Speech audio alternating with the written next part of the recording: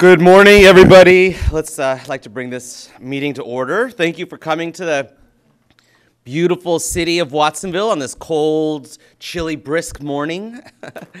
We are excited to have you guys here, and it's always a pleasure to host. So before we begin, I just want to make a couple announcements. First off, good morning, Carlos. Carlos is going to be our translator this morning. He'll be translating into Spanish. I don't know if he wants to say a few words, or I know he's translating right now. So thank you so much, Carlos. Okay.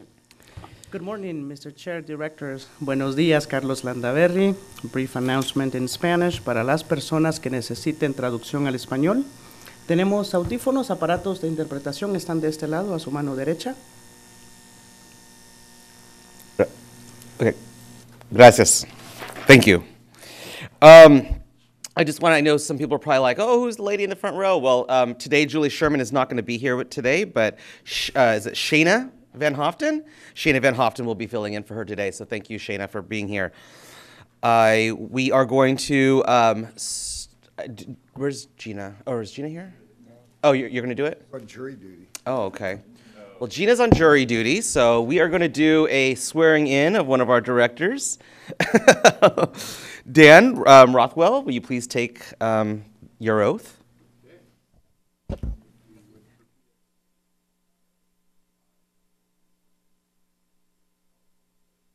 Raise your right hand. Do solemnly swear to That I will support and defend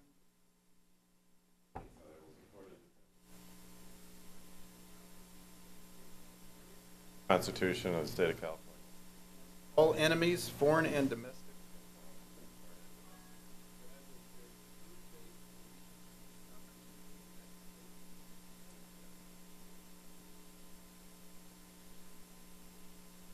Constitution of the State of California. Freely. I take this obligation. Mental reservation.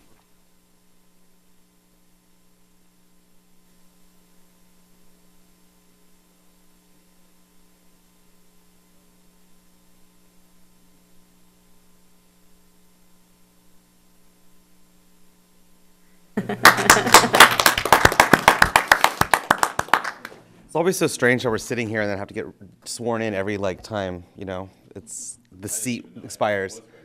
Well, I think it catches us all by surprise.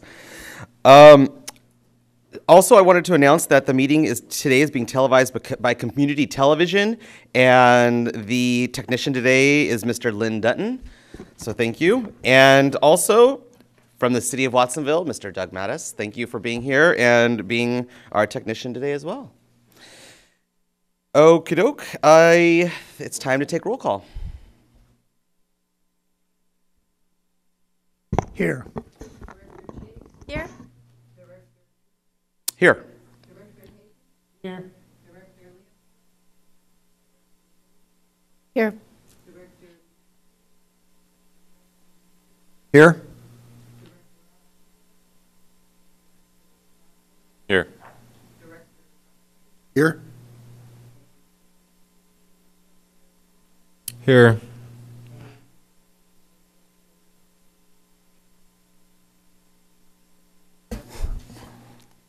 Thank you very much. Okie doke.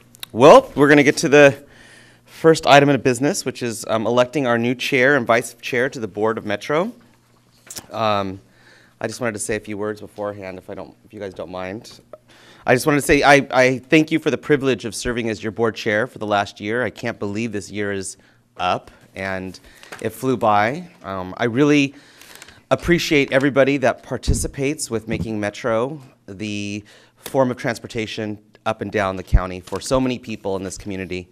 I want to say thank you to the staff who works so hard to make Metro what it is today, and I want to say thank you also to my union fellow people who I have had the opportunity to work with over the last year as well. It was definitely a team effort, and we did accomplish a lot. And just because I will be not the chair anymore, I will still be very actively involved with Metro as a director, and I will continue working on the important issues that Metro faces. And We do have a lot, as I have been working over the past 3 years on as a Metro director. We see what we are now facing with this new administration and the effects that it is having on us. So we need to continue to fight for transportation and for public transportation.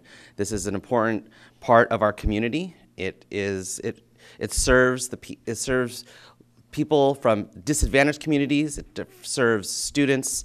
It serves people of all walks of life, people who are just wanting to save the environment and not get a vehicle. So we definitely need to continue to work to preserve this great organization that we have here. And we need to continue working on, the things that make, at least in Watsonville, we're working on our station, and over this past year, we've been able to accomplish a lot, and we were able to bring in a customer service rep. I think that was in this past year. And we are working on a mural that will be erected on the wall. We have been working hard to get the new buses. Watsonville's getting the first electric bus. So I'm excited about that. I was hoping it would have been during my year as chair. It didn't happen, but it will come, I'm told. The electric bus will come. So we are looking forward to starting, you have to iron out all the kinks for when you're transferring over to a new type of technology. I mean, remember when we used to look at the big TVs that were the big tubes, and then the thin ones came out, and we were like, oh, some of them don't work, and then finally now it's mastered. Well, it's kind of the same thing for a bus. So we're waiting for that bus to be mastered, and I know Aaron is just probably like, every time I'm like, when's that bus coming? So thank you very much to everybody. I'm going to be passing the torch over really soon, and I look forward to continuing to work hard for Metro. And of course, if you ever need anything, please come to me as well. Thank you. Thanks, Jimmy. Jimmy? Okay, yes, Mike. Thank you. I want to, as a member of the board, I want to thank you for your service as chair. You've done a magnificent job. I know you've been incredibly engaged. Having served as chair before, maybe the public is not so aware of it, that you spend, as the chair, a lot more time working more directly with the staff. They need to have a sense of what the board is likely to do about issues and sort of plan for things, and to know what kind of information we need. And you've been playing that role, I think, in a really, really positive way. So I want to thank you for your service. It's really helped the people of this county. Thank you. Thank you. Thank you, Mike. The left. Thank you, Dan. I just wanted to second that and say I think you've done a really magnificent job. And I think that electric bus for Watsonville should be the Jimmy Dutra bus. Thanks. No, it's not. Yes, Norm. I have lived in Watsonville since 1966, and I watched a lot of transformations. And we are in a process constantly on the board and in the management of transforming some aspect, if not all, of our tremendously wide-ranged metro system. And yeah, you did a good job. Thank you. I appreciate it as a citizen in Watsonville and a rider every day of the buses. Thanks, Norm. I appreciate it. Thank you. Okay. Whew, man. I'm not used to taking that. Okay, let's move on to. God, my eyes are watery. I can't even see through the paper. And I'm getting older, I think. Yeah, let's do all of it. Probably a better explanation. I'm like, that's probably the real thing. Yeah, I'm trying to find the chair sheet. Where is it? Yeah, no, but I want to look at the sheet. The sheet, yeah. There it is. Okay. Here we go. So we are going to elect the new chair, and the nomination sheet is as follows. When I find it, here we go. Got it. Okay, so the nomination for next year's slate will be Bruce McPherson will become when elected, Bruce McPherson will be the chair. We only have one slate to vote on, just to let you guys know. Cynthia Chase, vice chair. Capital Projects Standing Committee, Ed Botorf, Cynthia Chase, Bruce McPherson. The Finance, Budget, and Audit Standing Committee, John Leopold, Donna Lind, Cynthia Matthews, and Oscar Rios. The Personnel Human Resource Standing Committee, Bruce McPherson, Cynthia Chase, Jimmy Dutra, Norm Hagan, John Leopold. SCCIC representative, Cynthia Chase, Norm Hagan, John Leopold, Bruce McPherson, Oscar Rios. SCCRTC representatives, Ed Bottorff, Cynthia Chase, Mike Rodkin. The alternatives are different. Right. For the same body, the alternate. Oh my gosh, I'm looking at the wrong line, sorry. Jimmy Dutra, Donna Lind, and Dan Rothwell. CEO Goals and Objectives Ad Hoc Committee, the chair will appoint, so Bruce, or the elected chair will appoint that. Legislative Ad Hoc Committee, the committee was approved at the January 26, 2018 board meeting. The chair will appoint. The MAC Ad Hoc Committee, the committee was established March 24th, 2017. This committee, the chair will appoint.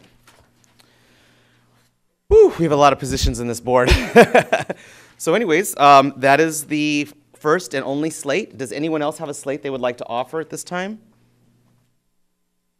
Okay, with seeing none, then.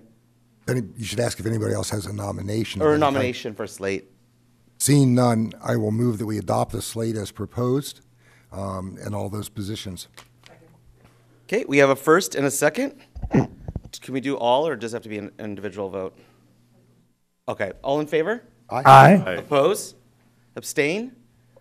Congratulations, Bruce. Yes, thank you. Condolences. Stay right there. You're all right. I'll just keep that. Mr. Chair, Yes. I just want to make clear I'd be willing to serve on both the CEO Service Committee and on the MAC Committee. So those are appointments you'll be making, but I'm willing to serve on those two, either or both of those two committees. Okay, and I would, that would be great. I would. have to do it now, but Yeah, I I'm know. just like- I would appreciate it if any board members would let me know what their wishes are, if they would like to serve on one of these ad hoc committees. That'd be great, so we can move on. We won't make that public until next month, for sure. Okay, very well. Okay, we will move on. Let's see, the additional, well, first, let's see. We'll move on to Board of Director comments. Are there any comments from the Board of Directors? Okay, seeing none. Communications. Do we have any written comments from MAC? The MAC? No, no.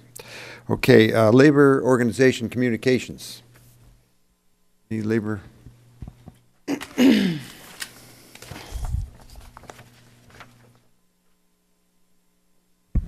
Good morning, Board. Michael Rios, PSA Chapter President, SEIU. I just want to thank Jimmy. Thank you. You've been a big help for us, and your open door policy was huge for us, and I just want to thank you and look forward to still working with you in the future. Bruce and Cynthia, congratulations, and we hope that we can have the same open door policy with you that Jimmy had, or you guys can have with us that Jimmy did, and we look forward to working with you. Well, thank you. Good morning. My name is Juan Garcia, VMU president. Thank you, Jimmy, for all the help you've given us, and as well, congratulations to Cynthia and Bruce. Thank you. Thank you. Juan. Okay, are there any other comments from labor? Chapter in there too. And say, Joan from Chapter SCA, Jimmy, thank you as well. We have, I feel like, had a good working relationship with you, and we've really appreciated that. And congratulations to Bruce and Cynthia. Good, thank you. Any other comments from labor? Any general comments from the Board of Directors? I asked that. But then from the general public. But the general public as well? Any other general comments, items that are not on the agenda? Sure. Yes. Not on the agenda. Thank you. Brian Peoples with Trail Now. I'm here to express our displeasure, our concerns with board members from this board continuing to advocate for the train over buses with the recent Sentinel article by a board member. That's truly unacceptable. I want to remind this board that Trail Now supported Measure D, and we held off. We didn't support Measure D until they moved millions from the train to the bus system. We did that. We supported it, along with Greenway, supported that move. This board has not been advocating for buses at the RTC meeting, and it's evident from the recent Sentinel editorial that advocated a train. So I'm hopeful that this board starts to work for what they're chartered to do, which is support buses, not trains. Train study's been going on for 30 years. It doesn't work, and the evidence is true. The corridor's been sitting for 7 years as a vacant lot.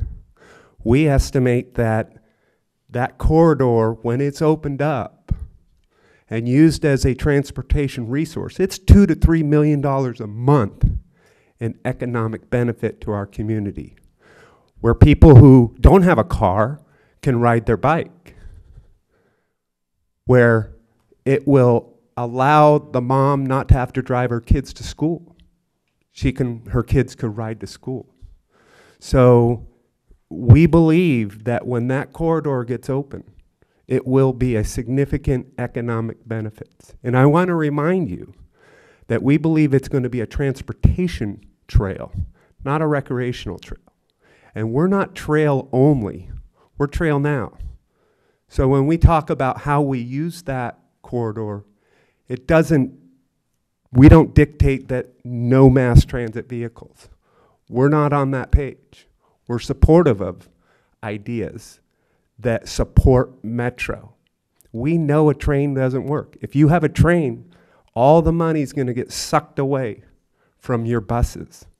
And I'm hopeful that the union and your writers start to pay attention to what you guys are doing at the Regional Transportation Commission, because you continue to advocate a train over buses. I go to all those meetings.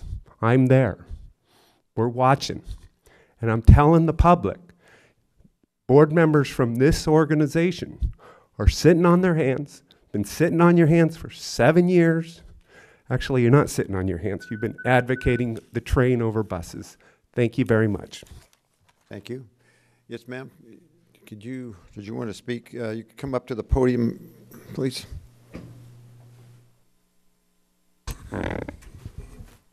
Morning. My name is Ofelia Gomez. I come back because I want to make the petition here again for the running buses early. Santa Cruz to Watsonville, 71 and 91. I do in 2006 the proposal. California Code Regulation, check it out, please, everybody, say it's $40, no more, no less, for the ride for Cabrillo, for the college in general. So I made the proposal. I remember it was, some people was here, I was in the committee code. We pay obligatory fees now in 2016 and 2017. What happened? They even don't include the senior people from the Stroh Center. So we wanted for everybody, disabled, senior students, everybody using the buses. So it's $200,000, $500,000, almost $300,000 from Cabrillo for the $40 for each student. So we're asking from Watsonville to Santa Cruz. You can check in the difference between, we have a lot of buses from Watsonville to Santa Cruz. What is Santa Cruz don't deserve, on this $40 obligatory for each one people head, like or not like, I vote. Even though I was doing the proposal, I was the one in 2006, 2007, and go all the meeting before, maybe someone was here before. So it was no obligatory. So now it's obligatory. Now we have this money running up over there, and they tell me, que no have money, que they already got the money. Where is the money goes, please? We're asking Santa Cruz, people in the community, disabled, not disabled, families, students, children, we deserve one early bus. It's only 6:45 to 71. We want one early bus, and also the 91 want a more early bus too, adding more choices. I come in late because I was at 7:25. I can't running with my injuring legs, frozen my hands to coming for your meeting today. I ask in the goodwill, the good spirit. It doesn't matter the political thing. It doesn't matter the budget. Right now is, where is the $40 in the budget? So I don't want to be bring the California co-regulation. It's the law. Let's go by the law of the land. Let's go by the law of the California co-regulation. $40 for each student from Cabrillo. Where is the money goes? It's your job. It's our job, the community saying, what happened? We asking. We have the petition here. Some people, because they are seniors, some people, because they are working, they can't come in. But we need a bus. It's not because they don't want to come in, be here. Should be here the whole community. So only me, Mrs. Gomez. Don't tell me I'm the angry lady, complaint lady, because I always working voluntarily for many, many years for different projects. My heart is with the community. My heart is with each one of you people. I don't want to vote. I don't want to give me the glory. Just only we want early buses for everybody, for the community. I feel grateful. I want to ask him goodwill, good spirit, enlightenment, spirit. Open your spirit, open your heart, open the budget for early 91 and 71 Santa Cruz to Watsonville. Open the pocket, open the budget, please. Before the May 7th is the new schedule. Thank you. I appreciate it, don't forget that, because I don't want to be the voice in the desserts. Thank you The very much. claims Appreciate it. California co-regulation. Thank you, ma'am. $40 each people at Cabrillo. Ma'am, please, thank you. Thank you so much. Anybody else would like Who to get the address paper, this for please? So you want more, we bring more. issues not on the agenda? Thank you.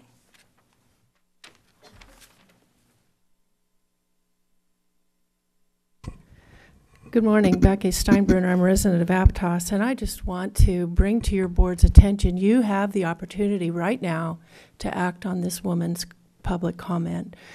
I hear all the time at meetings like this, you can't take any action, can't comment because it's not on the agenda. That is not true. Under the Brown Act, and I have a copy of it here from the League of California Cities webpage, what happens when a member of the public raises a subject not on the agenda. While the Brown Act does not allow discussion or action on items not on the agenda, it does allow members of the legislative body or its staff to briefly respond to comments or questions from members of the public, provide a reference to staff or other resources for factual information, or direct staff to place the issue on a future agenda. In addition, even without a comment from the public, a legislative body member or staff member may ask for information, request a report back, request to place a matter on the agenda for a subsequent meeting, and that's what you need to do here. Subject to the body's own rules of procedures, ask a question for clarification, make a brief announcement, or briefly report on his or her own activities. So I come to a lot of these meetings too, and I'm always dismayed when people like this woman and others and myself get up and take the time to come to you and bring you our information and our questions, and it's like it goes off in thin air. You don't respond, there's no action taken, there's nothing even discussed. It's like we weren't even here. And you have the opportunity, you have the legal ability under the Brown Act to acknowledge and to at least have a bit of discussion and to put things on the agenda right now. And I'm asking you to do that with what this woman has brought to you. So that's one thing I wanted to talk with you about here. I also want to bring up the inbound 71 Aptos Village bus stop relocation, which has not yet been activated. I would like to ask when that stop is planned to be activated. It is very dangerous. Now it is constructed, the lane striping's on. It is clear that the bus will not be able to exit the lane of traffic when stopped. The bus bay is too shallow. There is no railing along the sidewalk, the 100-foot-long 5% grade sidewalk that will make it very difficult for people with mobility challenges to access this new bus stop. There is no shelter that was promised when this idea was approved in concept by the Elderly and Disabled Transportation Advisory Commission in 2013. To my understanding, Mr. Montesino has never seen the specifications. And I'm asking you to put a hold on opening this bus stop until there are future improvements. And finally, the Portola Pleasure Point meetings last night were abysmal. There was no representation from Metro there to discuss the bus stop in the reconfiguration of that traffic lane. Thank you.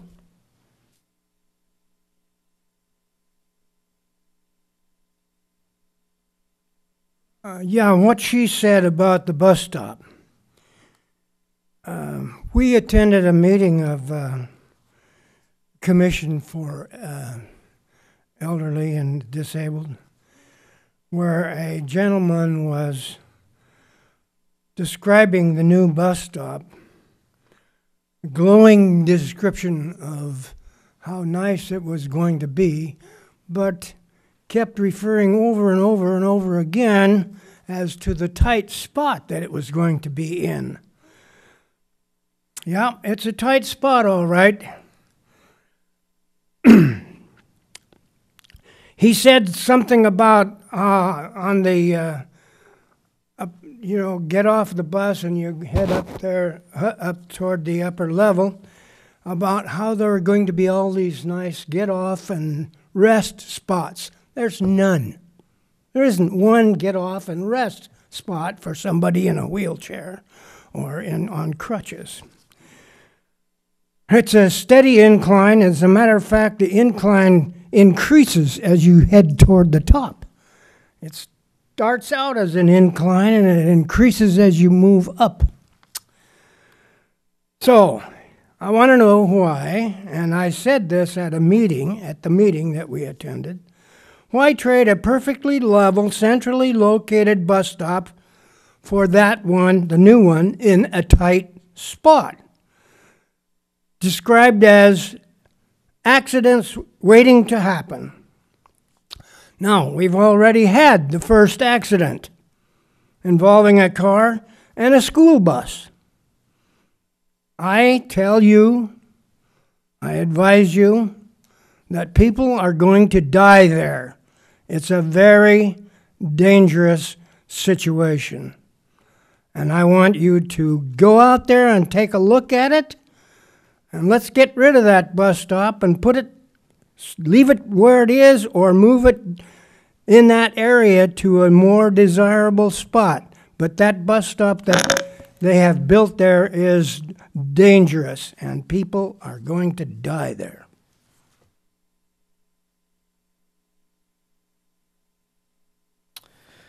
Good morning. I'm Dan Stevenson. I'm a driver for the Metro. I just want to make a couple of comments about the proposed, or maybe it's passed as a pilot project, the code of conduct, the passenger code of conduct. When I was at the meeting the last board meeting, it was the first I had heard of it, and so I'm maybe late in making these comments, but if you're going to revisit it in the future, maybe you can take this into consideration.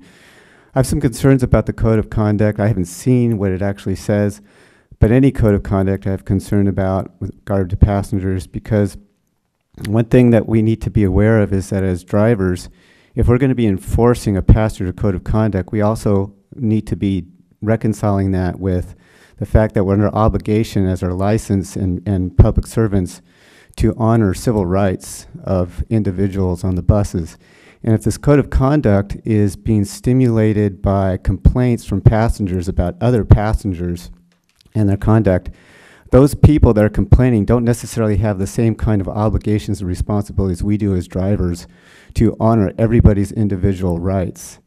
And so, if we're going to be in a posture where we're going to be enforcing a code of conduct, we also could be in double jeopardy in terms of also violating a person's civil rights in terms of how we handle that. So I just want you to be aware that's a very sensitive situation.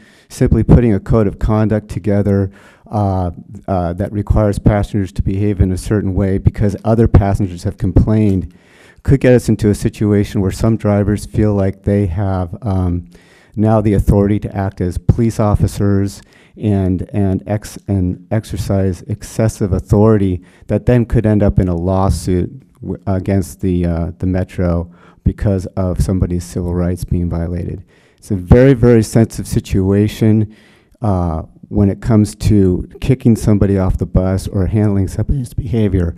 We have an obligation to give people the right to access public transit, and we basically do that right now. We basically, you know, allow a lot of things that maybe make some other people in the public uncomfortable. And so we just have to be aware that the passengers that are on the bus are not necessarily aware of our civil rights responsibilities. And so when we respond to complaints of the public, we need to respond in a way that takes that into consideration. Thank you. Is there anyone else that would like to address us on items not on the agenda today? Hello, my name's Kate Hitt. I'm a PVUSD school bus driver. I happen to be the one that was in that accident at Trout Gulch. The woman tried to pass me on the right. The lanes are too narrow. We can't turn right or left onto Trout Gulch safely. People are not obeying the law. They're not waiting back behind the tracks. I don't believe the tracks should be used for a train. They should be used for pedestrians and cyclists. It's way too dangerous for a train there. I drive to Aptos every day in my 40-foot bus. I go to Valencia School, Aptos Junior, Mar Vista. I'm stuck in that traffic every single morning. And do I see any buses? No. I don't see any 71s. I don't see anything out there because they're all stuck in traffic. The last 2 years have been pathetic. We need to do something. And what I'm suggesting is that you provide shuttle buses for neighborhoods. And you, instead of having single hubs, you have routes going through neighborhoods, picking up people. We transport almost 9,000 children. Imagine if every single one of those children had parents that had to drive them to school. We are offering a bigger service than Metro. So you need to step up to the plate and provide more door-to-door services for people so they can get to work locally, they can get to hubs easier, and get off the road, because this is becoming a very serious situation. Thank you. Thank you. Yeah. More 71 buses to Watsonville? Absolutely. More express buses from Watsonville and back? More for seniors? There are people that live in Aptos that cannot go home if they want to go grocery shopping because there's only one bus a day. That's absurd. So this is my feeling. And by the way, I'm the publisher of Becky Taylor's Tell Me the Number Before Infinity. So I'm very savvy about this county. I've lived here for almost 30 years. Thank you. Thank you. Is there anyone else from the public that would like to address us on items not on the agenda? Good morning, board members, and welcome to the house that good government built. I want to thank Chairman Dutra, former Chairman Dutra, for his hard work on this group. You know, it's not an easy task at all, and he's really done a fantastic and marvelous job. So thank you very much. I also want to thank Mr. Hagan for his long service and continue to be an activist in our community for public transportation. I also want to thank Mayor Rios for his long interest in this body, and certainly Mr. Rotkin has a wonderful history not only in Santa Cruz but in Watsonville as well. I remember when he used to ride his motorcycle down here with his guitar on his back and serenade us at the Mellow Center, and so thank you all directors for your hard work and dedication to try and make public service and public transportation available to our residents. So I want to pledge our cooperation from the city of Watsonville to do whatever we can to assist you in providing safety in bus stops and the remodel of the the transit station, and whatever we can do with cooperation across the river with our friends in Monterey County and TAMSI. And we thank Eduardo Montesino for his work and his willingness to be appointed again as our representative to TAMSI. So congratulations on the fiscal turnaround. I know that money's always very, very tight and many needs that need to be taken care of, but you've manned the boat fiscally, and congratulations on that. I won't ask you about the traffic report from the north today because I know that you saw what was going on in the other direction if you came down from the north. And I think that's really one of the big issues that need lots of cooperation.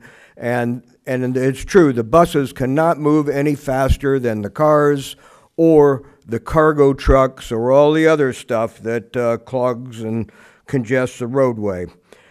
And that means that the elderly and the disadvantaged and the low-income folks, they can't get to where they need to go either. And so congratulations with the electric bus, the bus stop safety, the new station, but let's all work together somehow to improve the services that we can do. And I also want to thank the employees, because it's really the workforce that moves the people in this community. And so thank you all, and thank you for your public service. Thank you, Councilman Hurst. Appreciate it from Watsonville, straight from. Anybody else would like? Yes. No, wait till we're done with the public. When you're done. Anyone else from the public who would like to address us on items not on the agenda? Do you have a comment? I do. I have a couple of comments. I'll make them quick. First, thanks to Lowell Hurst. Always appreciate hearing from Lowell and his support for our work. To Mr. Stevenson, who's a bus driver, I just want to say you should read the Code of Conduct, because we created it for just the reasons you're talking about. So I appreciate the concerns that were expressed there, that we don't want to capriciously throw people out of the right to use public transit. But we have to go very carefully figure out, how do you get rid of a troublesome passenger who is making the ride impossible for everybody else on the bus? And that's what I think we've done. So if you find problems in the actual Code of Conduct, not abstract problems about having a Code of Conduct, but how it actually has been written, please let me or other members of the board know. We're happy to look at those. I read it carefully, and I think we've done a pretty good job of balancing the right of each passenger to be on the bus, as long as they don't make it impossible for other people to enjoy their ride at the same time. So, again, I welcome comments about it, problems with it, rather than the concept, but the actual way it's written. I have to say to Ms. Steinbrunner from Aptos that the bus stop issue, I mean, she raises it. There are concerns about it. I assume I'd like our staff to get back to us about the concerns. I assume this stop does meet ADA requirements. We wouldn't be operating if it didn't. I know a lot of this fight has to do with a fight against the project across the street and the issues that are going on there. That's what it came out of. And there may be, that doesn't mean there aren't issues with the bus stop that need to be addressed. But I get concerned that we're raising questions about this bus stop when at least we had an earlier report on it. And one of the things that you had said, that she had said, was that, you know, we don't get back to people. But I know that the last 2 times you were here, people got back to you, because I was part of forming the answer to the questions you'd been asking. So we go out of our way to respond when people get up in front of us. The other comment we had was about not spending more money on a particular route. Well, we have limited resources. That's the reality that we're facing here. And again, it's not that what they're asking for would be not a good service or something we wouldn't want to provide, but I want to know what we're going to take out of our service to make that happen, because we're using every nickel we have on public transit. We don't spend it on anything else. We're not a for-profit company. It's not like we could take it out of our profits. We use all the money to run public transit, and I think we've got the best mix of services we could have. The argument that we should have a different kind of a system that uses buses run on routes in the neighborhoods or deliver people door to door. We've studied these things 3 or 4 times in the last decade, to say nothing over the last 30 years, and found that the system we're operating is the most efficient way we can run a system given the limited resources that we have. And anybody that looks at this place from outside realizes we have a tremendous public transit system for a community our size. You find me another community in the United States that has 260,000 people that runs a bus system like we do, I'd like to know about it, because I don't think it exists. Finally, as a point of personal privilege to the first comments that were made about my editorial, I stand by the op-ed, the editorial that I wrote in the Sentinel.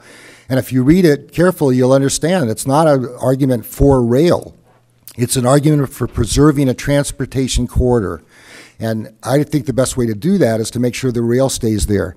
And I'll make the argument again. Anybody that thinks if you tear that rail out and turn it all into a bicycle and pedestrian path, that somehow you'll ever get it back again for a busway or for a serious transportation corridor doesn't understand the politics of this county.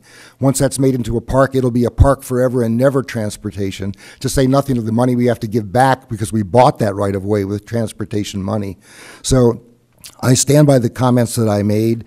They're not pro-train comments. They're comments about preserving a transportation corridor, which may have a train on it, might have a bus rapid transit system, or some new technology that combines rail and on-the-road service. That exists in the world now.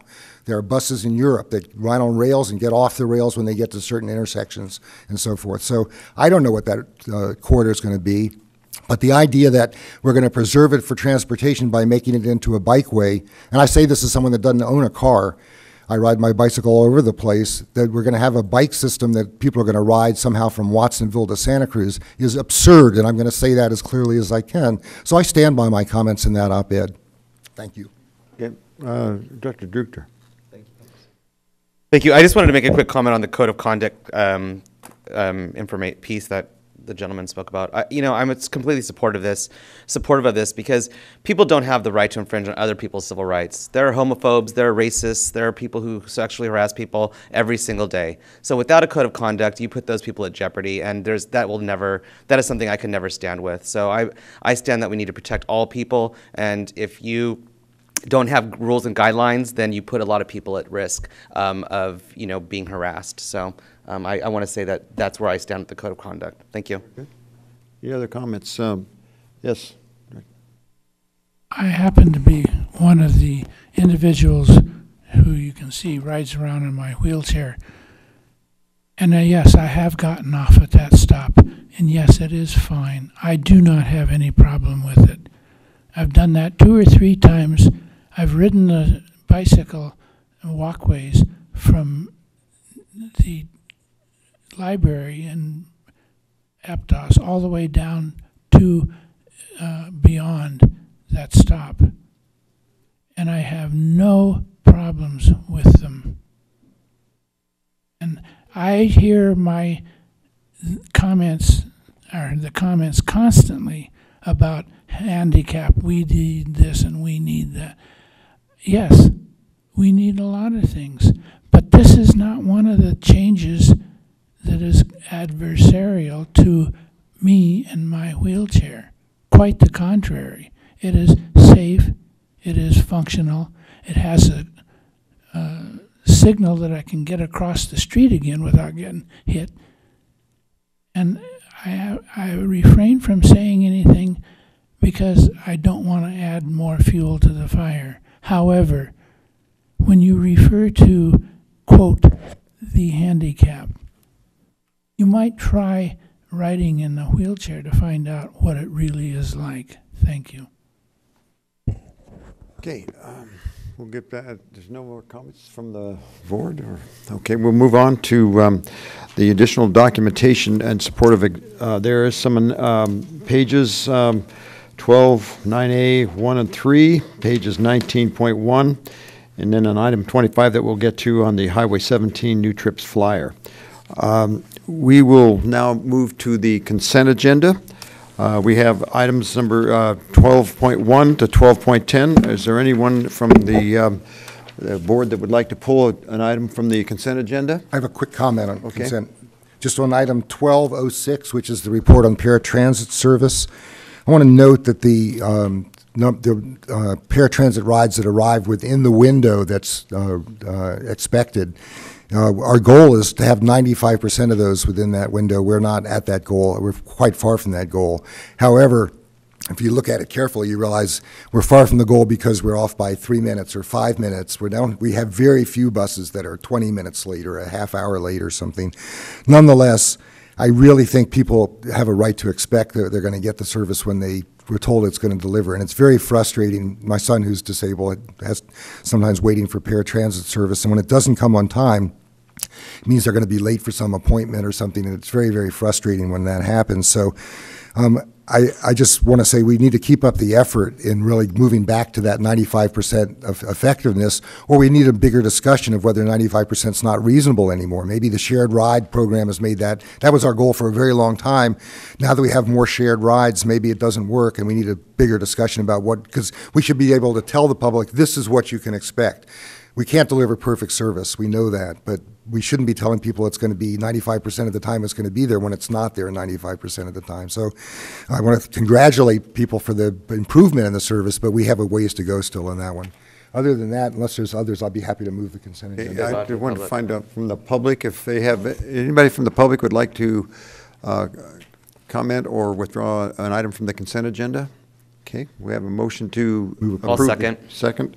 All in favor? Aye. All right.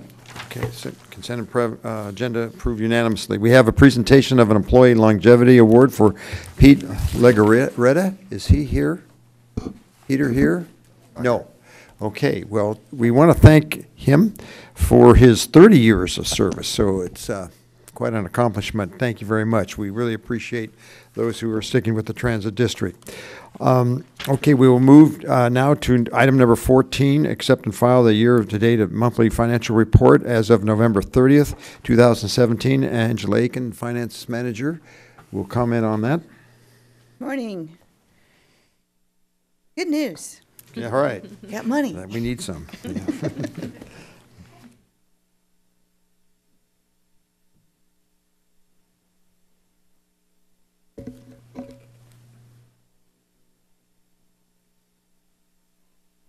Go. Okay, so the financials that we're showing to you today are the ones that we have closed through November. Is that mic on? As you can see here, just as a snapshot, our operating revenue is about $58,000 above budget. That's a good thing. And our operating expenses are about $140,000 under budget, which is also a good thing. The majority pieces of that, and that was just for the month of November. Year to date, we're $327,000 ahead in revenue. We're about $916,000 above under in expenses. So we're saving ourselves on the expense side. That totals to about $1.2 million so far this year. Here's a graphic that shows you the actual versus the budgets. The first one is your passenger fares. We are behind on our passenger fares. Our ridership is not what we were expecting it to be, so we're down by about $200,000 on passenger fares. But our sales tax is coming in pretty strong. We have higher receipts of about almost $500,000. I just got the report for this past month, and we are actually at about a 5% increase. And we budgeted, I think, or 2.5 is what we budgeted for this year. Other revenues, we have more ad expense or more ad revenues that are coming in, and because we've have more money in our coffers right now, the interest is more than what we were expecting. We have some other operating assistance, $11,000 that came in above what we thought we were going to be budgeting. On the expense side, you can see here, if I push the button, labor, and for the regular labor, the overtime, and the fringe benefits, take those all three together. And the variances, as I can show you up there, we've had some vacant positions, which we always have. We've had extended unpaid leaves, which is something that is reoccurring. But the two big things that hits this is we have much lower medical insurance premiums than we thought we were going to have. We haven't gotten into all the details as to why yet, but the medical providers have charged us much less than what their estimate was a year ago when we were putting our budget together. And so we've had significant savings on our fringe benefit side. Along with that, we've also had significant workers' comp savings. This past year when I was in the HR department and with our new HR manager, we have been working our worker comp cases, and we've been able to settle a lot of them much lower than we thought we were going to be able to. That's under services on this chart? Is that- The fringe benefits.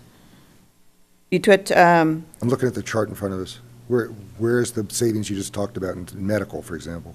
would be under the $808,000 Okay. savings. Fringe benefits, thank you. Fringe benefits. Yep. On the service side, we have some projects that we have not started yet this year. That's why we have some savings under the service area for professional and technical fees. Mobile materials and supplies, those ebb and flow depending on when we buy the equipment, mainly in the facility and fleet area. And on the other expenses, that's mainly our settlement account. We straight line the budget of $150,000 that we have in there for the year. So far, we have not spent what we expected to spend on a monthly basis, but you never know when something's going to be coming through on that. On the capital budget side, year-to-date, we've spent $659,000 out of our $19 million capital budget. These are the different revenues that we would be spending. The next page shows you the items that we've bought. So on the miscellaneous side, that's basically we've gotten into contracts with the AEDs that we bought. On the construction side, that's related to security projects and the operations building closeout. The IT projects for $3,000. Revenue vehicle replacements, we have the electric bus, some charges in there for that. Bus engines that we're redoing, we spent about $100,000 on that. And bus repaints, we spent about $20,000 on bus repaints. On the non-revenue vehicle side, we have a budget in there for that. We have the majority of those non-revenue vehicles in, but we still have a few more coming in. Questions on the budget so far? On the ridership, the economy is coming back. Is that a normal trend? I mean, we had an estimate, when the economy goes up, people get back into their cars generally. And is that an indicator, so to speak, of an economic recovery, shall we say? I'm actually going to be presenting you an item in a couple of minutes Okay. when I speak to that, so maybe Very good. I'll wait. Thanks. Right, oops, wrong way. So the additional information that I usually provide for you is the unemployment rate. As you can see, it's still, went up a little bit, but it's still pretty low at 5%. Our gas, though, is still climbing. You're at 3.23 back in November. Our monthly ridership, as you can see here, the total is about 250,000, and our local service is around 190 some. Highway 17 is around 26,000, and Cabrillo's around 31. So this is where we think we stand today. This is our preliminary for January. Our operating expenses, we're still behind on our labor.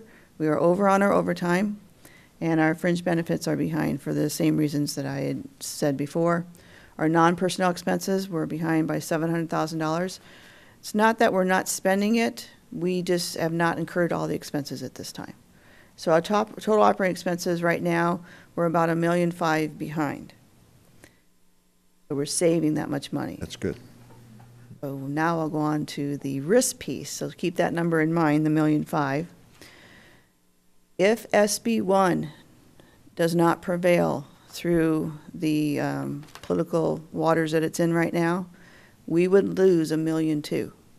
So I'm very happy that we have about $1.5 million into the good right now, but it is at risk, that $1.2 million for this current year, and next year it would be $1.7 million. That's how much it's worth to us in our operating budget. On the capital side, it's worth an additional $600,000 to almost $700,000 each year. So it's about a $2 million, $2.5 million revenue to us if that SB 1 is repealed. And that'll be a measure that's there's signatures trying to be gathered to have a referendum. The legislature passed Senate Bill 1 last year. The new gas tax, the measures on the ballot, efforts being made now to collect signatures to wipe that out in the November election. It would take a majority vote to do that. In essence, SB 1 says that you could not increase taxes for transportation without a vote of the people statewide in a statewide gas tax. That'll kill not only this transit district, or not kill it, but it'll hurt it very Hurt much, us. but everything else that we have in local roads in that as Yep. well. Anybody else? Mr. Clifford. Yep. Yes, thank you for that, Mr. Chair. And we'll have an item a little bit later on agenda in which we'll be asking the board to pass a resolution on those two matters. Angela's going to put this slide back up when we come back to that discussion so that we can really make the point about the importance of SB1 not being overturned. The other point I want to make is when you look at our budget and how well we're managing the budget and the underruns, a lot of those underruns related to some vacancies, think of an underrun, a favorable variance in any given month or year as one-time money. You can't program that every year. You know, if you have a favorable variance because you have vacancies, once you fill the vacancies, that money is expended. The money that Angela shows you in attachment A, that's real recurring money. We lose that. We have to rip that out of our budget through the entire 5-year program, and it's devastating. Okay, thank you. Go ahead. Thank you. Good. That's just comments from the public. Any other are there any comments from the public about Move that we accept the report. Second. Moved and second that we accept the report. All those in favor? Aye. Opposed? Carried unanimously. Thank you. Okay, we will now move to item number 15, to consider the issuing of a formal invitation for bids for roof and window replacements at the Pacific Avenue Station. Any discussion or presentation? Yes, go ahead. Good morning, directors. Erin Alvey, Purchasing Manager.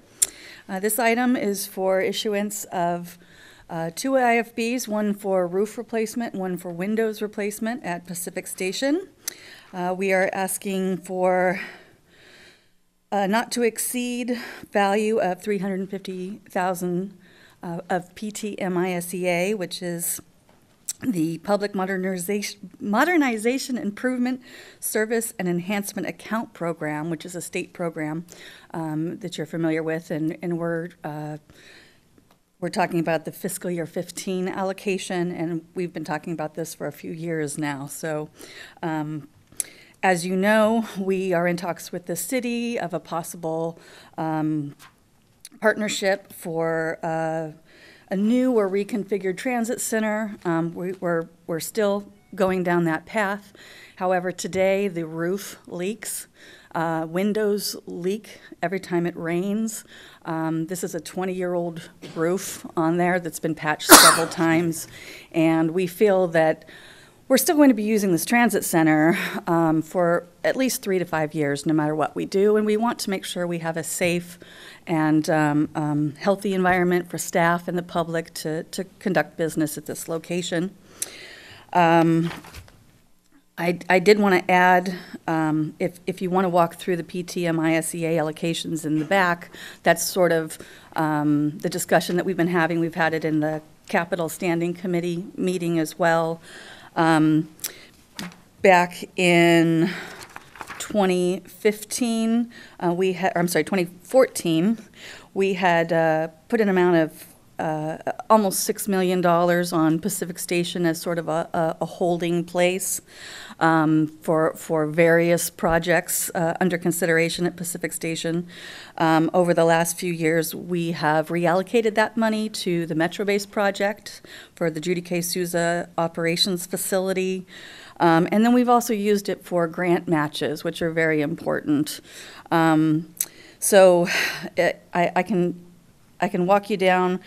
Basically, of this, the $6 million, we have about 1.9 at this time parked on Pacific Station, and we're asking for $350 for these repairs. Again, that's not to exceed $350, and I did want to add that we can also look into repairing, again, patching the roof more, and replacing the windows in a more simple version, more of a repair than a complete replacement. And that would obviously cost less than the $350. So we're looking into that. So that's what we're asking for today. We would really like to make these repairs and get the transit center in a good state of repair. Thank you. Any comments from the board? Yes, Mr. Rothwell. What kind of a roof is on there now? Is it a composite roof? It's a membrane, so it's sort of a plastic membrane. When do we start repairing it? How many years ago? Because you said that it's been there for 20 years, right? 20-year-old roof, so it was brand new 20 years ago. First repair was the year after it was built. There was a repair a year after it was built? I mean, that seems really odd to me. It's the kind of roof that you can cut out sections and replace. Kind of roof you'd never want to do it again, right? Yeah, it gets complicated after you've repatched it, and if you're familiar with the layout of Pacific Station, it has many different sections, and it's not just one overall roof. Eddie, our maintenance manager, can probably elaborate. Good morning, board chair. Our roof is it's a PVC membrane roof. We can prolong the roof. One of the issues we may have in doing that is once we get into the roof, I don't know how much damage is under the layer of the PVC membrane. Basically, that should be all plywood. But if that's all rotted out and then the structure under that is rotted out, then of course that's going to get into some additional expenses. So Would that be more than the $350,000 that you're asking for? Included. That's Okay. included in that price. Okay. We're not going to be using the same material, though, for this new roof? We're going to try something different? It would be the same material. It would be the same Same material. material that was repaired after Yeah. the first year? It's a common material that's used. It would be the same material, of course, new, but it would be a same type of material. It was an installation problem in the first year. No, it was Wait, not the nature of the roof. There was an installation problem which we had a fight about at the time. Yeah, okay. All right. Thanks for the clarification. Any other comments from the board? I have a question. Yes, Director Chase. So I was also looking at item 30, where there's something that references repair Pacific Station roof from fiscal year 13. It looks like there's funding allocated for that there. How is that related to this? Sorry, item 30? So item 12, I apologize. 12, yeah. Yeah, 30, that would be a different agenda. Thank goodness we don't have 30 items today. 13. 12, I 12? apologize. 12 point what? Oh, what? Let me see. Hold on, I have to scroll around. 05B. It's the Caltrans 5339. I'm scrolling back and forth between two items. 1205B. Yes, exactly. Which page? Hold on. It's, you're looking at the consent item 12.05? Yep. Okay. Director Chase, which page are you on that one? I'm scrolling, sorry. Back and forth between two items. Argument for hard copy. Yes, I know, it is an argument for hard copy, but that's not as good for the environment, so I'm scrolling.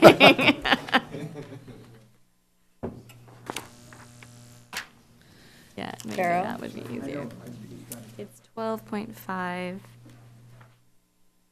B5. B5, thank you, thank you, 12.05 thank you. B5, yes, thank you. Okay. So that item, okay, so that is a $15,000 item. That is a patch that we had intended on Okay. doing, a small patch. Okay. And once we got up there and looked at the roof, and just walking through the buildings, you can see all the stains on the ceiling tiles from the leaks throughout. So we actually are hoping to repurpose that money into another one of these line items and do an entire roof replacement instead. Okay, so that wouldn't be included then in this repair? No. No. Why not? Well, like I said, instead of a patch, we determined that the entire roof should be replaced instead of just this $15,000 patch that would have only taken care of one small section. I think the question might be, Correct. can we use $15,000 less PTMI SEA and Precisely. use this money? We'll definitely look into that. That's a good observation. Yeah, if it's allocated for that, it seems like that could be Combine. combined. Yeah, we'll look into that. Right. and Gotcha. Double check that the way the grant was written allows us that kind of latitude. Yeah. Any other questions from the board? Comments from the public? You, please, come. Yes. Again, just to make one comment. So I hear a lot of things about the grant opportunity, the 1205, more grants. I hear $300,000 to build the building, the roof, and the metro bus. But I don't want to hear, again, anything about the 71 bus and 91 Let's bus. stick with the No, item I over hear about the budget. Yeah, I know, we know No, but that. I make just the little comment. Again, on the Robert law, it say any comment for the public. So my concern is, see, the roof is falling down, the buses, we hear the other comment of the lady, we need more buses for the community. Okay. We're asking one more bus, 71, 91. So the money is over there, we have the money here, California co-regulation. So don't forget, keeping in the budget, keeping in the agenda, keeping in your mind each one of you people. One more bus. Okay, thank you. Yes, less than You'd prefer- $300,000. That's your Yeah, we preference. had to pay. I got it. Cabrillo Okay. pay. We aren't paying. Okay, thank you. Thank you. Just not me, community, people. I got it. Thank you. Okay. More comments from the public? Good morning, Chair, Board of Directors, Claire Fleisler, City of Santa Cruz, Transportation Planner. As you know, we've been working diligently between Metro and the city since at least 2001 on a partnership project to reimagine and rebuild Pacific Station. When we first started, the source of funding, PTMI SEA, had $5.8 million in it, and it's been steadily spent on other needs, including new rolling stock used for grant matches, and we understand those needs. At this point, we have some concerns that a portion of this money is being now put forward to be spent for things that seem more like routine maintenance and repair, so roof repair and window repair. Our hope was going to be that this would be a source of funding used for a much larger project in partnership that we could move forward on. So just as a point of concern there, and we are committed to moving forward on a partnership project here and look forward to continuing to work with you. Thank you. Okay. Any other comments from the public? I'll bring it back to the board. Director Botdorf. Yeah, I'd like to ask for the board's indulgence on this one. As a member of the Capital Committee, we haven't had a chance to meet and discuss this item, and I know we've created these standing committees with the intention of coming back to you and providing some guidance. And we did receive a PTMISA presentation understanding how these funds are going to be allocated.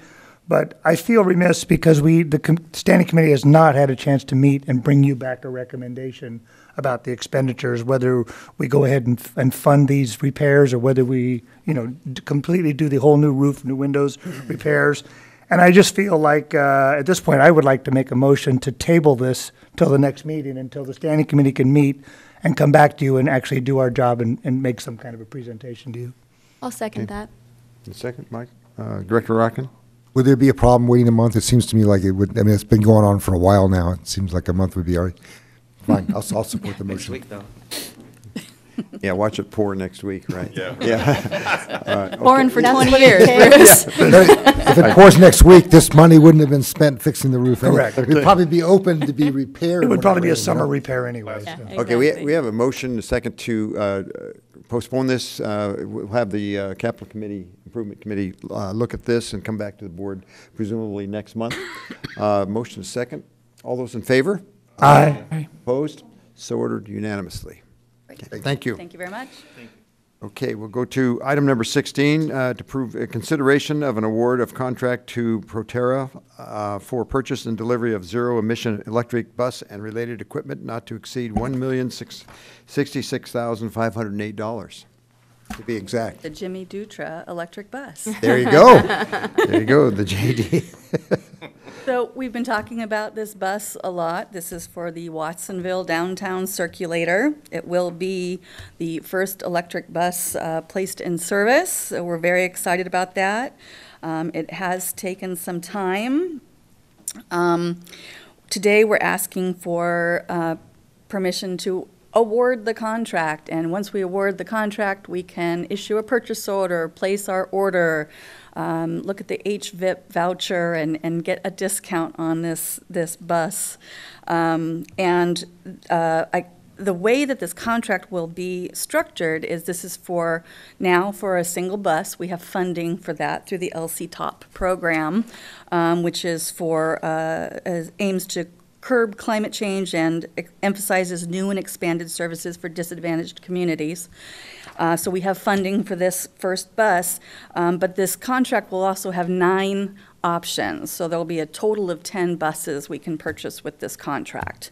And we'll come back as we receive additional funding and make sure we go through the process with the capital budget and approval. I can answer any specific questions if you may have of the staff report.